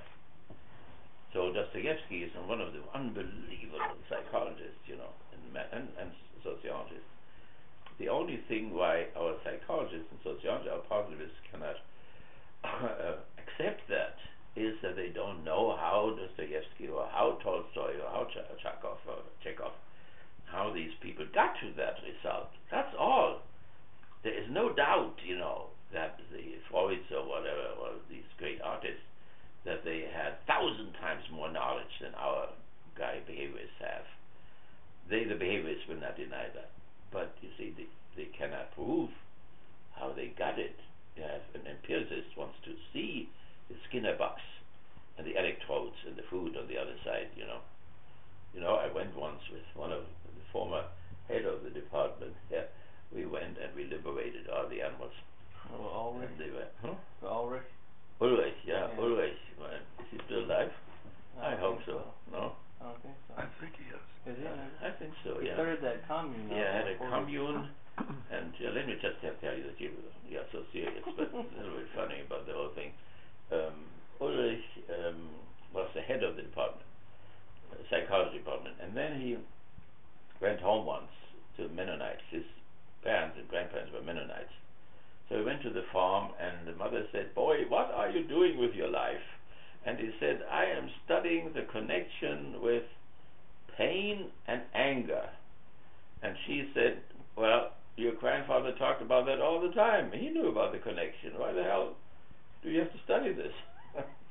So he came back and he said, "You know, why are we torturing all these rats or pavlos, dogs or whatever, when my grandfather knew it all already, you know? Why do we have to repeat the whole damn thing all the time?" So, and he separated himself. I think he never could write an article again. All the behaviorist newspaper journals closed their doors, but he was too strong. He had brought too much money into the department, because during the Vietnam War, the behaviorists were able to change a peaceful whatever teacher or whatever into an aggressive Marine in 6 weeks, shorter than anybody else. And so they had so much money that once $10,000 got lost there in the office, and they didn't even notice it, and so rich they became. But nevertheless, he then under Dieter Hennecke, was such a nice man, Dieter. Under Hennecke, a student complained in the introduction to psychology. He said, our teacher, that's always said, we should go home and take a nap and see what happens to us. And we fall asleep, and when we wake up again. And then he said, go home and make a little birdhouse and see how the birds are really behaving. Don't put them into a cage. See how they really, that's what I do. I have a window here and a window in the back, and I see what all the squirrels are doing. They do miserable things. They just destroyed my whole cage out there. So nevertheless, the Dieter Hennecke then was horribly upset. The student said, I paid, you know, for all these credits, and he sends me home to take a nap, you know. Is that what I paid for? And then for a whole year, it went back and forth between Dieter Hennecke and this Ulrich guy about his method and how important that was, not to do this artificial thing. The rat in the Skinner box is not a rat anymore. You have to have the rat, you know, with an enemy, the rat with a sex partner, the rat with food, you know, and the rat being afraid or being aggressive and whatever, and you cannot see all that when you put them into the box. So nevertheless, one day we went to that building there. They have to, it's near the Dieter Hennecke building there, and they rebuilt it again, and then we opened up all the cages for the doves and for the little rats, and so they were all running around all over the place, and we opened the window, they jumped out of the window and flew away, and so until the police came.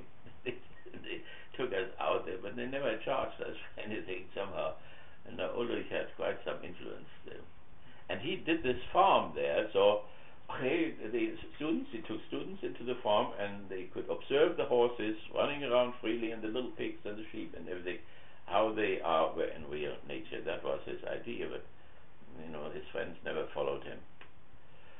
There are strange ascetic types. One of them, he calls me up a lot, you know, and asked if we could use some of this asceticism without the metaphysics involved, you know, just the techniques or whatever.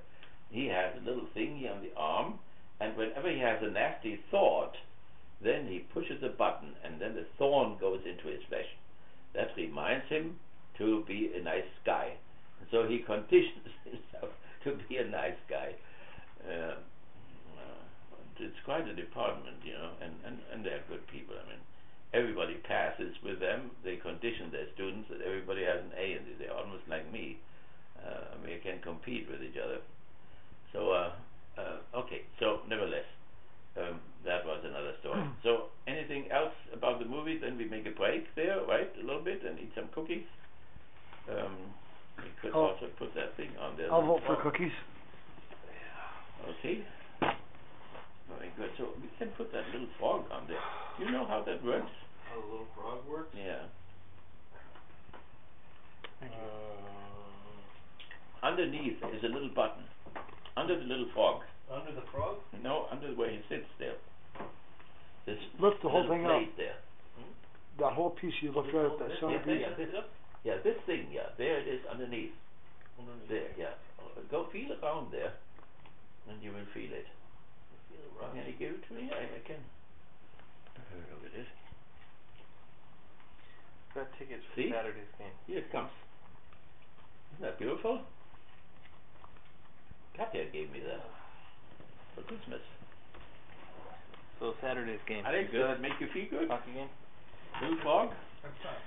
I was hoping we get Friday. I have a little frog outside, sitting I'll be outside. at Olivet on Okay, Friday. stand up, walk around, whatever. If you have the toilet up there, on the right side, because, when you have a dialectician on one side, and you have a positivist on the other side, he wins. The dialectician wins, even if he has less weapons, etc. Because of the zigzag type of a method. I saw a map recently how Hitler moved, when he came. The general who moved into the airfields there in Moscow, he got a heart attack, so he had to be replaced, and Hitler took command then. So he pulled the troops away from Moscow and put them down to the Ukraine, where we are, the capital of Ukraine. In Kiev? Kiev, yeah. And then he moved down to Stalingrad, but then he pulled the troops away from Stalingrad too, and sent them to the Caucasus in order to get oil there. Right. Then he found the oil sources burning there, so he didn't pull them back. So in one case they all came too late to Moscow, and the other case they all came too late to Stalingrad. So you see somebody where the movements of the other confused him so much that he ran around from one way to the other and came always late again, because the dialectical method means you have a certain theory what your enemy is, and so you attack, you have casualties, you see the mistakes, and so on. You then factor them into your theory, and you change your theory. During that time, you are out of action. You withdraw.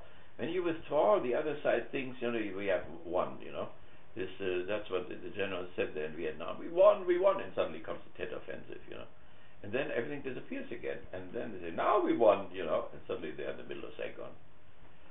It is this going back and transforming the theory, and with a new theory to go into action again.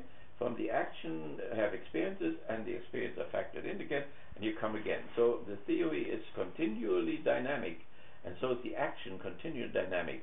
That is devastating for an enemy who moves 1, 2, 3, 4, 5 or whatever, and straight and so on. And you see, when you see the troop movements which Hitler had, that he was utterly confused. He saw somebody and sent troops there, and then the guy had disappeared again. And so the troops were stuck there, and nobody was there.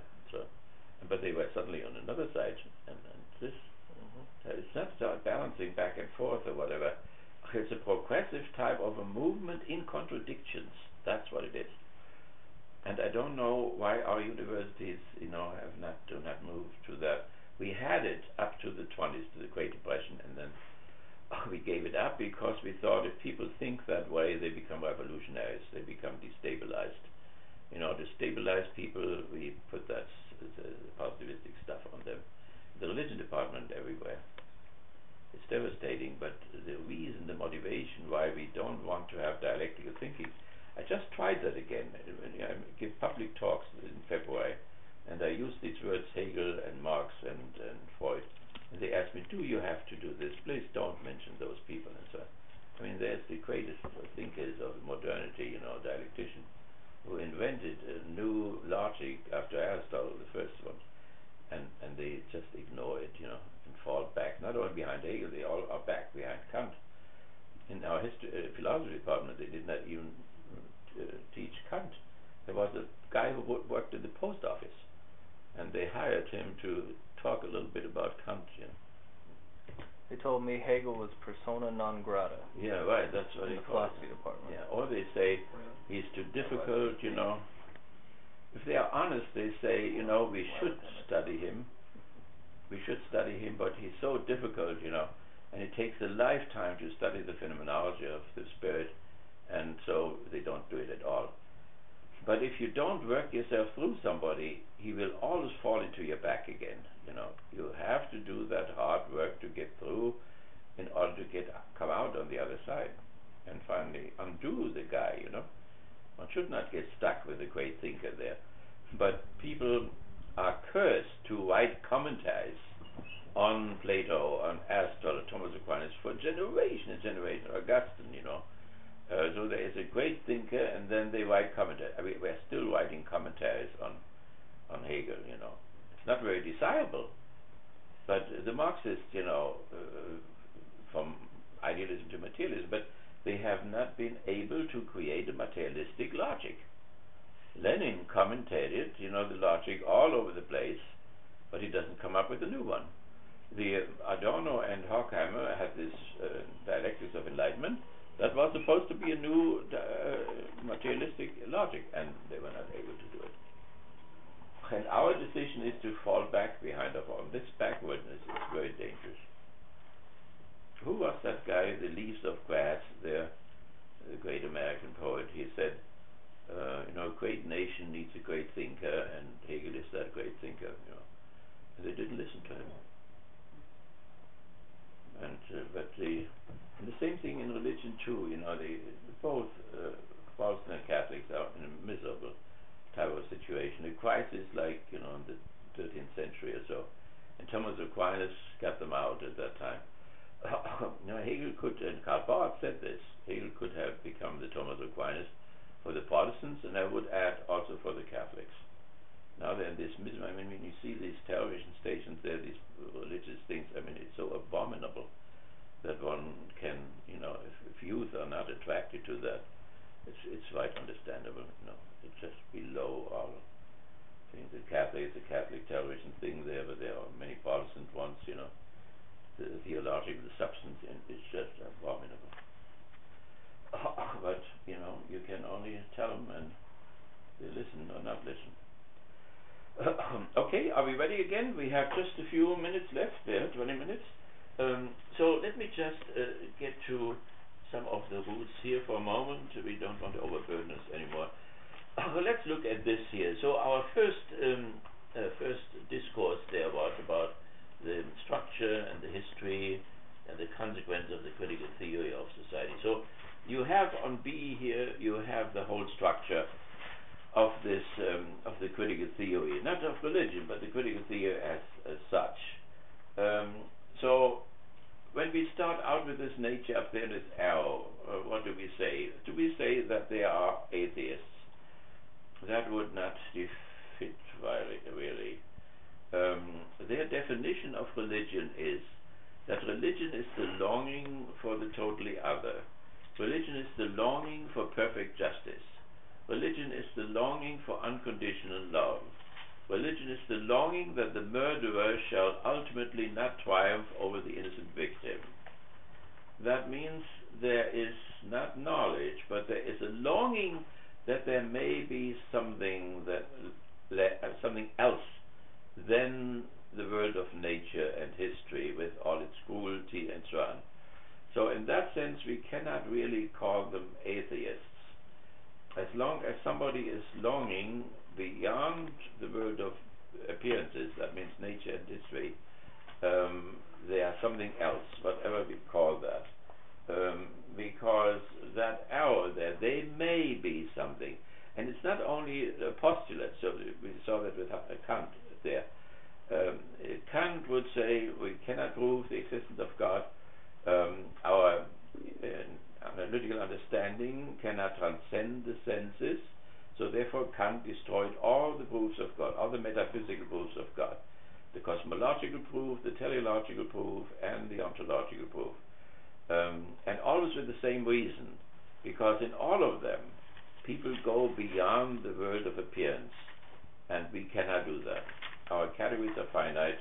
This is the infinite world. We cannot go there. So, but Kant still said we must postulate that there is a God, and that there is free will, and that there is immortality, because otherwise we cannot live a moral life.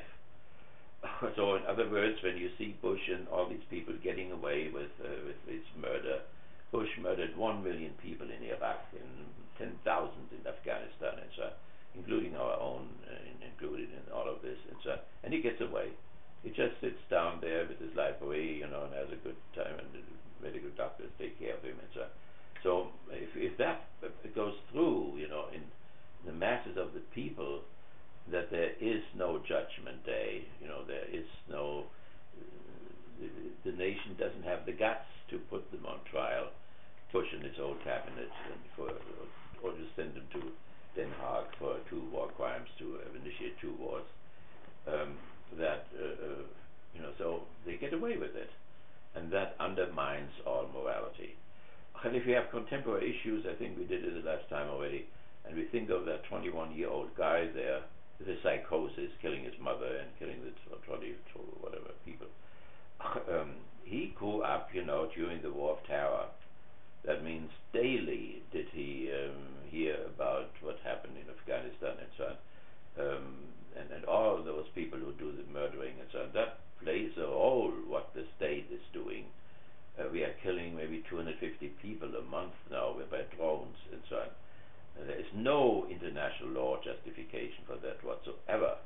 And this is reflected in the movies. This movie, how they killed Bin Laden, for instance, and that is reflected also in the video games, where you can participate in the shooting and so on. You can even practice it. So, I mean, that's the cultural and the social environment and the psychosis, psychosis which may come from the Oedipus complex, that he loved his mother, he was glad that the father had gone, he had no contact with him anymore, and but now the mother may get lost, she didn't come back for 3 weeks, she was in a spa or whatever, and so the psychosis and connected with that, what's going on in society, and what's reflected in the culture and so on, gives us sufficient reasons why such things happen with necessity again and again, so that we can predict, yes, it will happen again next month or 2 months from now. Okay, so that is the first thing there. They are not atheists. To what extent Marx is an atheist is very much of a question. Sociologically, yes. But sociologically, Marx and Horkheimer and so on, they were attacking bad religion. And where did they know what bad religion is? They knew it from Kant. Kant wrote a piece on religion in the boundaries of analytical understanding. And there he talks about opiate religion. That's where the opiate of Marx comes from. It's not genuine, not from him, it's not even from Hegel. Both of them got it from Immanuel Kant. And Kant talks about a situation where somebody's dying. And when somebody's dying, they call the minister in, the imam or the rabbi, and then they're going to be consoled. Everything's all right, Christ is your savior, and so on. And Marx thought that consoling religion, which at the same time dulls the conscience, so that you can live here in Kalamazoo side by side of what is on the other side of the railroad station, and you are not moved at all. You have no theodicy experience whatsoever. That's what bad religion does. And our formula is, Christ is your savior, don't worry, and so on. Kant thought that the minister should console. He wasn't against consoling, but he was against the dulling of conscience. So the minister should say, is there anything in the last moment of your life which you can still straighten out, or is there anything which you can still repent and make good in the last hours and so on, so to sharpen the conscience. So the religion which consoles and sharpens the conscience is good religion. A religion which only consoles without sharpening the conscience, that's opiate religion. And there is a lot of opiate religion around. Just turn the television on, it's all about consoling, not a word about Iraq, not a word about Afghanistan.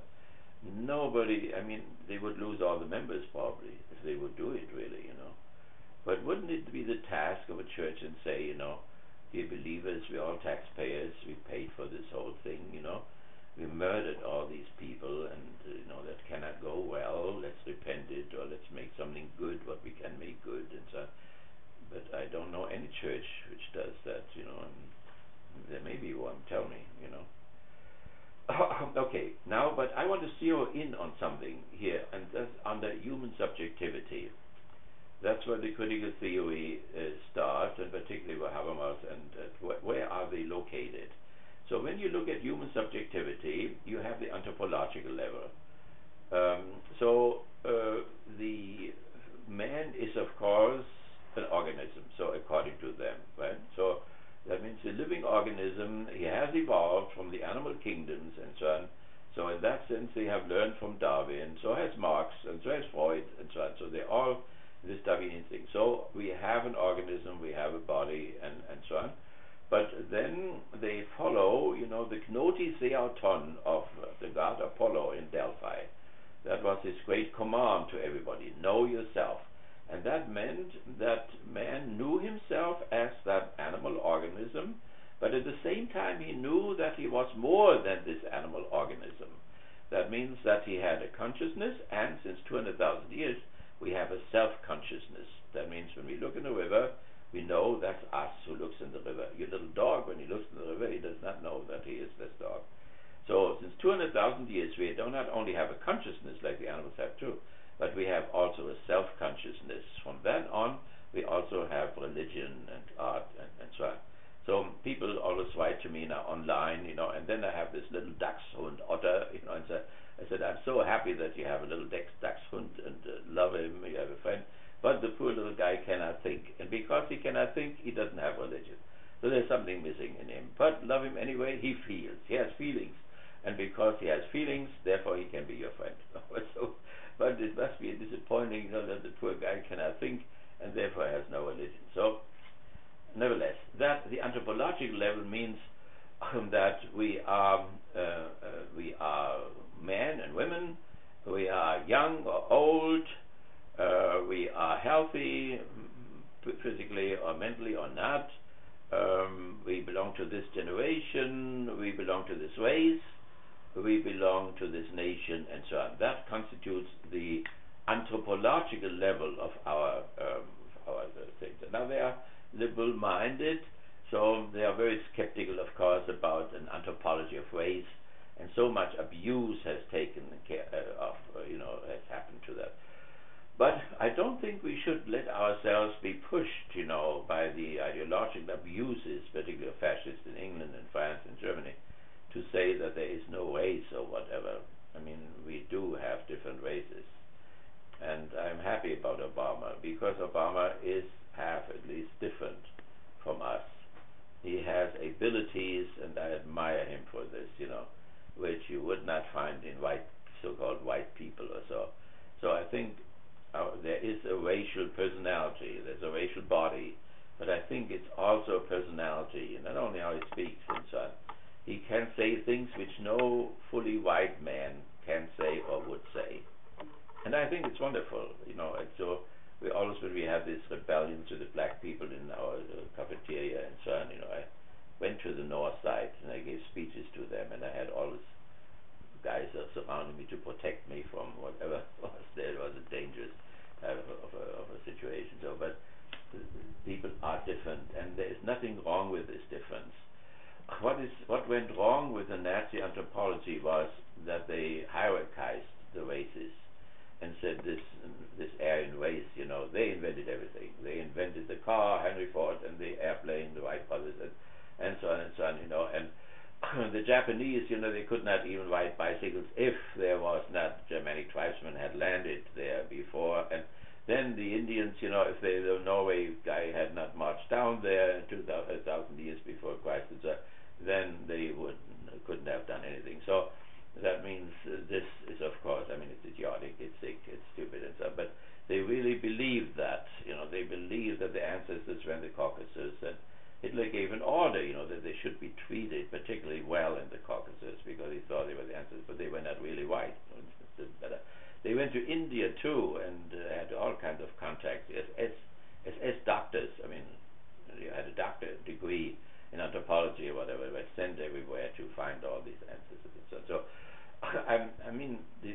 I think where it gets really wrong is that one race thinks it's superior and has a right to colonize other people and make them into slaves, or thinks they're slaves by nature and whatever.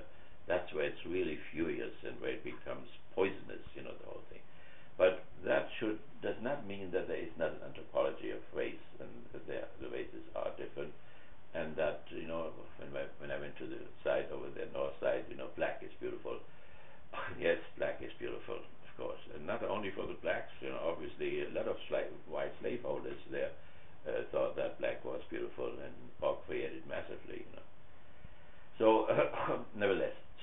the anthropological. Then comes the phenomenological level, you know. So the Adorno and Horkheimer were phenomenologists to some extent. So they visited Husserl. Husserl was a great phenomenologist. Husserl's lectures, you know, and they went to Heidegger. Heidegger was a student of Husserl, so that is the whole phenomenological tradition. In New York, there is the New School University that is based on phenomenology, and they were the great competitors of the Frankfurt School people who were in the other university there. So there is some cookie side to it. The Nazis always thought that Hitler was the great phenomenologist, and he was greater than the others because he knew the kairos. It was a biblical concept which Tillich had used, and which Tillich was angry that the Nazis used it too. The right kairos, the right moment. Hitler was a phenomenologist who knew the right moment to act.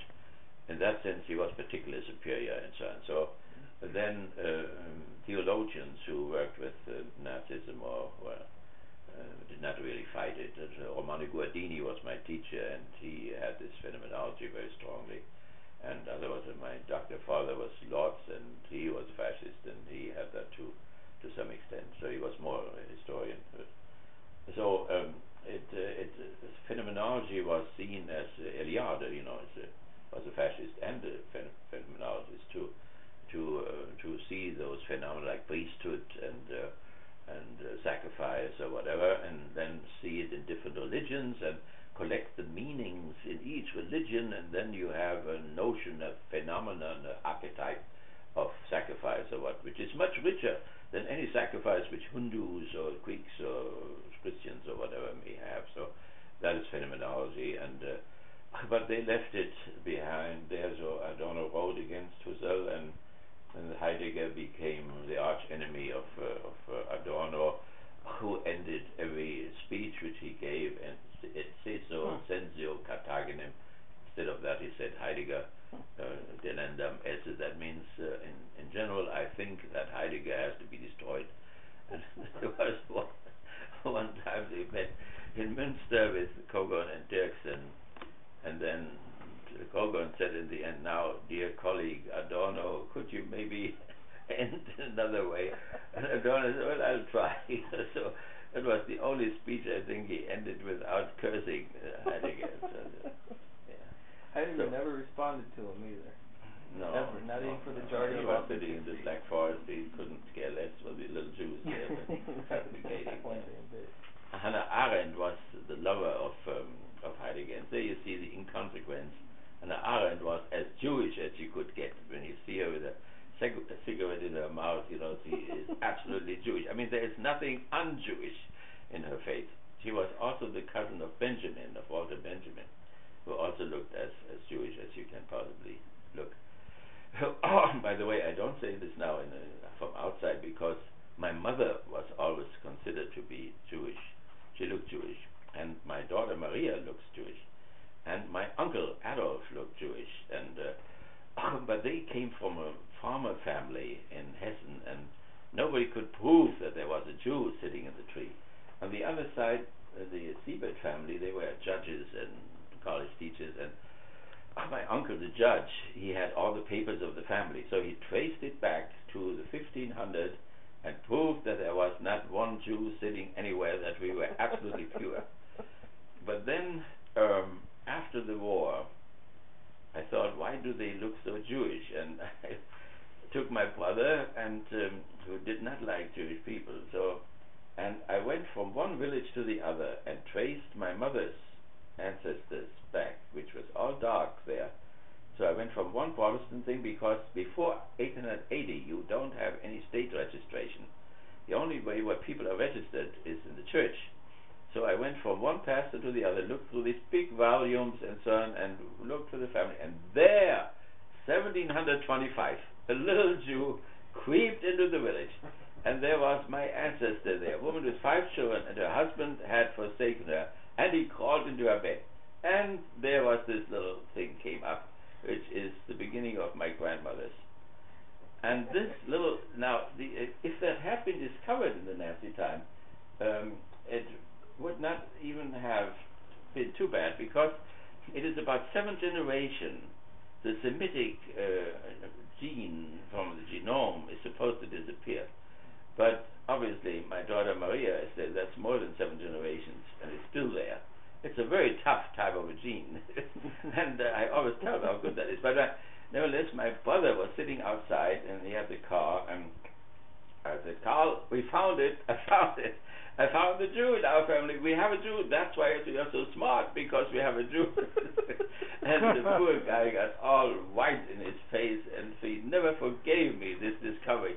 He said, "We should never have gone there." And then he said, well, years after years, said, "We should go there again. Maybe you made a mistake." I said, no mistake. There is no. He came, but he was already half Jewish, but his mother was Jewish, and that's what counts. So he was Jewish. It's no way to deny it. So therefore, I can, maybe I really love Jewish people.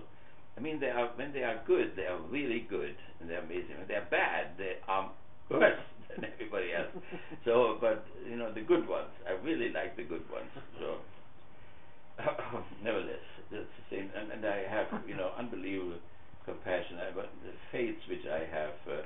I don't know if I told you that in the prison camp in Norfolk, Katya feeds me the same way like I'm fed there. It's 102,000 calories, I think. I'm reminded of this all the time. So, nevertheless, there was, when I came to the camp, there was Stauffenberg's, Colonel Stauffenberg's, von Stauffenberg's, who assassin Hitler. His cousin was there, and he greeted me when I came in. So I had, my shirt was in Marseille, and I had almost no clothing on. So I came there and I greeted him, and he said, "Why are you here?" I said, "Why I'm here?" I said, "No, Germany is finished." "It's not finished, not finished." I said, "Everything is bombed out." No cities, enemy propaganda, and so on. He had a cross hanging there, so he was highly decorated. And they were all from the Africa Corps. And they walked around with the Africa Corps thing, and they were arch Nazis. They thought everything about Germany, the reports were all lies. The first night, they said, why did you defend it? I said, where were you? No, so it was in Africa. I said, well, good place to be. And they were beaten there, so should have been at home. So nevertheless, we had a little. And then I went to bed, and then in the night, suddenly alarm. They had sentenced somebody in the name of Hitler, because he had talked with a Jew outside the camp, sentenced him to death and put him into a toilet and suffocated him there. And then the military police came in, and they got the guy who was dead, and found nobody who had done it, nothing. So, I mean, there were tight Nazi community in these camps, and they were well fed. The United States honored the Geneva Agreement, even after there was no German government anymore. Well, the food went down a little bit, then, but it was still more than they had in Germany. So, and then they were hearings, cross hearings, without torture. I tell it all the time. When they think now they have to torture all the time in order to get something, they were smarter. So they were all FBI, the predecessor of the FBI. So they were all Jews. They all spoke German better than I did, and they knew exactly what we did in Frankfurt, the Catholic Youth Movement. And Bishop Gahlen, who sent those letters around about against concentration camp, also against bombing of the Allies, and we distributed that, and so they knew that better than I knew, and so I was categorized as anti-Nazi there, and others were categorized as Nazis. And I had a guy, on how they did this was, they had a guy in my room. There were little houses there in which we were, and they said, what did you do? You were in this unit, you were a truck driver, right? And then your unit, we know where you were. You were in Lemberg, in Poland there, and Christmas, and so on. I was there. What did you do? I drove a truck. What did I truck? Where did you drive the truck there? Well, I drove the truck there in the countryside. Countryside. Who was on the truck, And so they put the network closer and closer and closer until he had 60 Jews on the truck, and he drove them to a stone thing there, and they were shut and put in. So then he would be characterized as not only as Nazi, but as war criminal as well. And they were sent then to England and to France to work in mines, which was against the Geneva Convention, by the way. And then also to France to clean up the Normandy from bombs.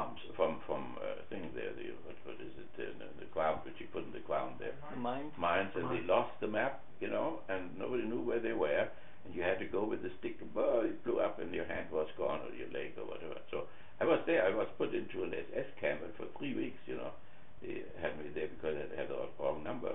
So when they sent the anti-Nazis to the concentration camp, the American concentration camp, and the Nazis they sent to Hamburg, so they just mixed up. The Liberty ships had no names, they had only numbers, and so they mixed up the numbers. So they also went only 5 times. If you were the 5th trip, that was a very risky type of thing. You could not make it. So nevertheless, there was somebody in this camp now, a Jew, and he was an officer, and he was with these people there, the intelligence people, and I was an officer. I didn't have to work, but I volunteered anyway because I didn't want to sit there in the camp. So I went out, and I had a little. Yes, first I worked in a restaurant where the GIs came with their girlfriends from the movie, and I had to fry hamburgers. So I fried hamburgers, and then I was tithing. Every 10th hamburger I put into my pockets there and took them home because the calories had gone down a little bit. So, and then I had my pockets full. It was these marine trousers, and took them home. And that went on, for a few weeks. And then once, when I put the hamburger in there, the owner found out that the hamburger disappeared, and I was fired. I was right away fired. So then I drove a truck from boxes from the train cars to the ships, or from the ships to the train cars and so on. And there I let every 10th box fall. That was, whatever fell belonged to the prisoners. So I have still a wound here on my finger because it fell on my finger. That was a little mistake which I made. But every 10th box fell down, and then gloves came out and shirts, and I distributed that in the camp. So, but then finally, that Jewish officer, he somehow thought that something could become of me, and so he took me home, and I was in the library, so I could now read and give books out, and then I got into a camp without barbed wire, and I was trained, educated or whatever, by Harvard professors and others to go back to Germany, because in the Roosevelt cabinet there were some people like Morgenthau who thought all Germans were evil, they had to be castrated, and the whole thing should be an agricultural territory. But then they were counter-force, Mrs. Roosevelt and so on, and they decided, and Kogon and Dirks and Horkheimer, they were all there, and they worked with Mrs. Roosevelt, and they established an educational program, and this Jewish guy put me there. And then when I was here in the 80s, somebody, they wrote something, an encore thing there, you know it, with my picture on it, and there was a guy in the dentist's office in Detroit, and he read this, and he said, this is the guy. And he came and called me up and said, I am the officer who put you into the library. And I'm not entirely sure if he was, because, in the meantime, everybody had changed. But he was convinced that he did that. We became good friends. He was a salesman for sweaters. He sold sweaters everywhere. And he lived in the Jewish section of Chicago, a very rich guy in the meantime. And then he died from a heart attack, and his wife called me up for it. So that's just how things happen. Well, back to the so anthropological thing, that would include the whole race thing, and so we shouldn't throw out the baby with the bathwater. So I think there is an anthropology of race and of sex and so on. But the phenomenological thing, that's important to close up with this, because these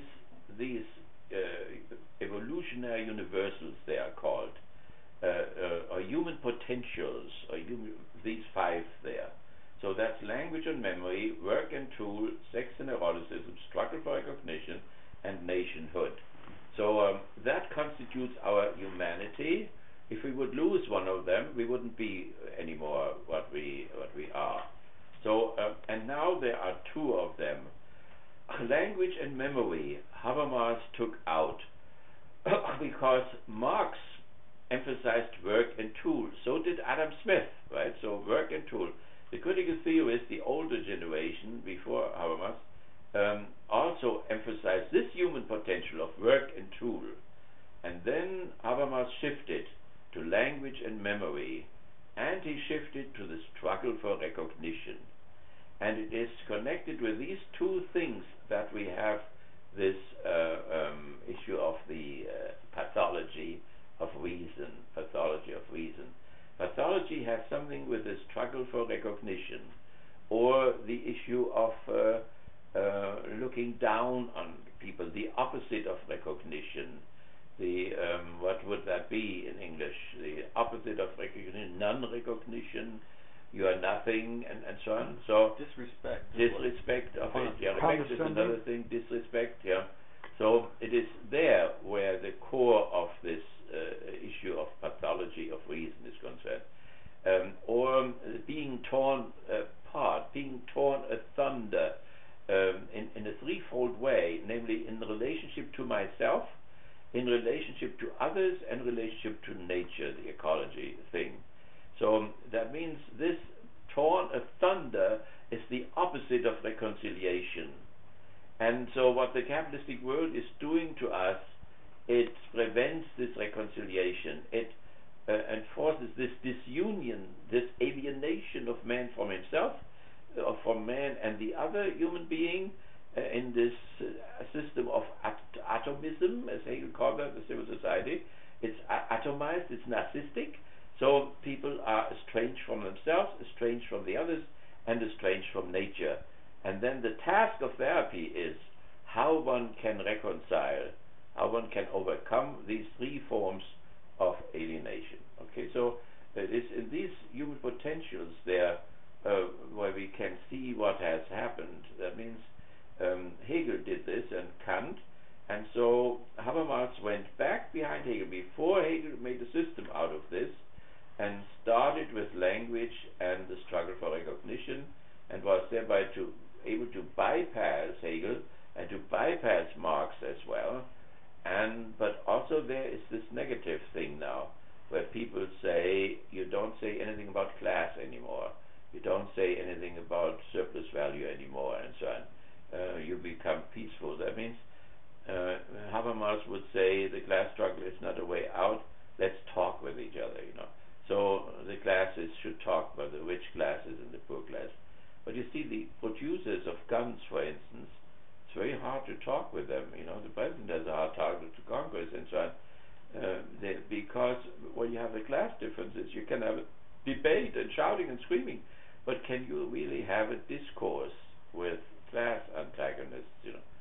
But this is where the blue-eyed optimism comes in, which to the left of Habermas and Hannes there, people would say, this is too very peaceful. We all want to have harmony, but you have to get to it. You have to achieve it. And how do you do this? And can you really have that by town hall meetings? And see, Obama has that. He promised he will talk to the Iranians. But then it has become difficult to talk to the Iranians, obviously for Obama too. A lot of his willingness to talk with them, and the others on the right, they think that is already a sign of weakness. If you want to talk to people, and he went to Egypt, Obama, and he apologized for the bad things the Americans may have done, and so on. That's right away a weakness for the right to then attack him for doing that and humiliating our nation and not being patriotic and being a socialist and not being from here and not having the birthright and whatever. So one sees how poisonous all these things can get.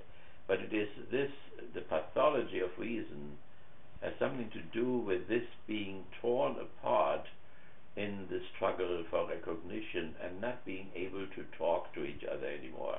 We have that in marriages, and in families already, but also among the classes and then among the nations as well. Okay, so that may be all for today. We want to close punctually, and we'll get maybe the next time. Just that you know where in this whole scheme there, where we have to zero in. We have to zero in on human subjectivity, and from then on we can also go into civil society or the constitution state or history or whatever. But the point where the earthquake is really concentrating is here in the human subjectivity thing. Okay, thank you for coming. You all get a wonderful A.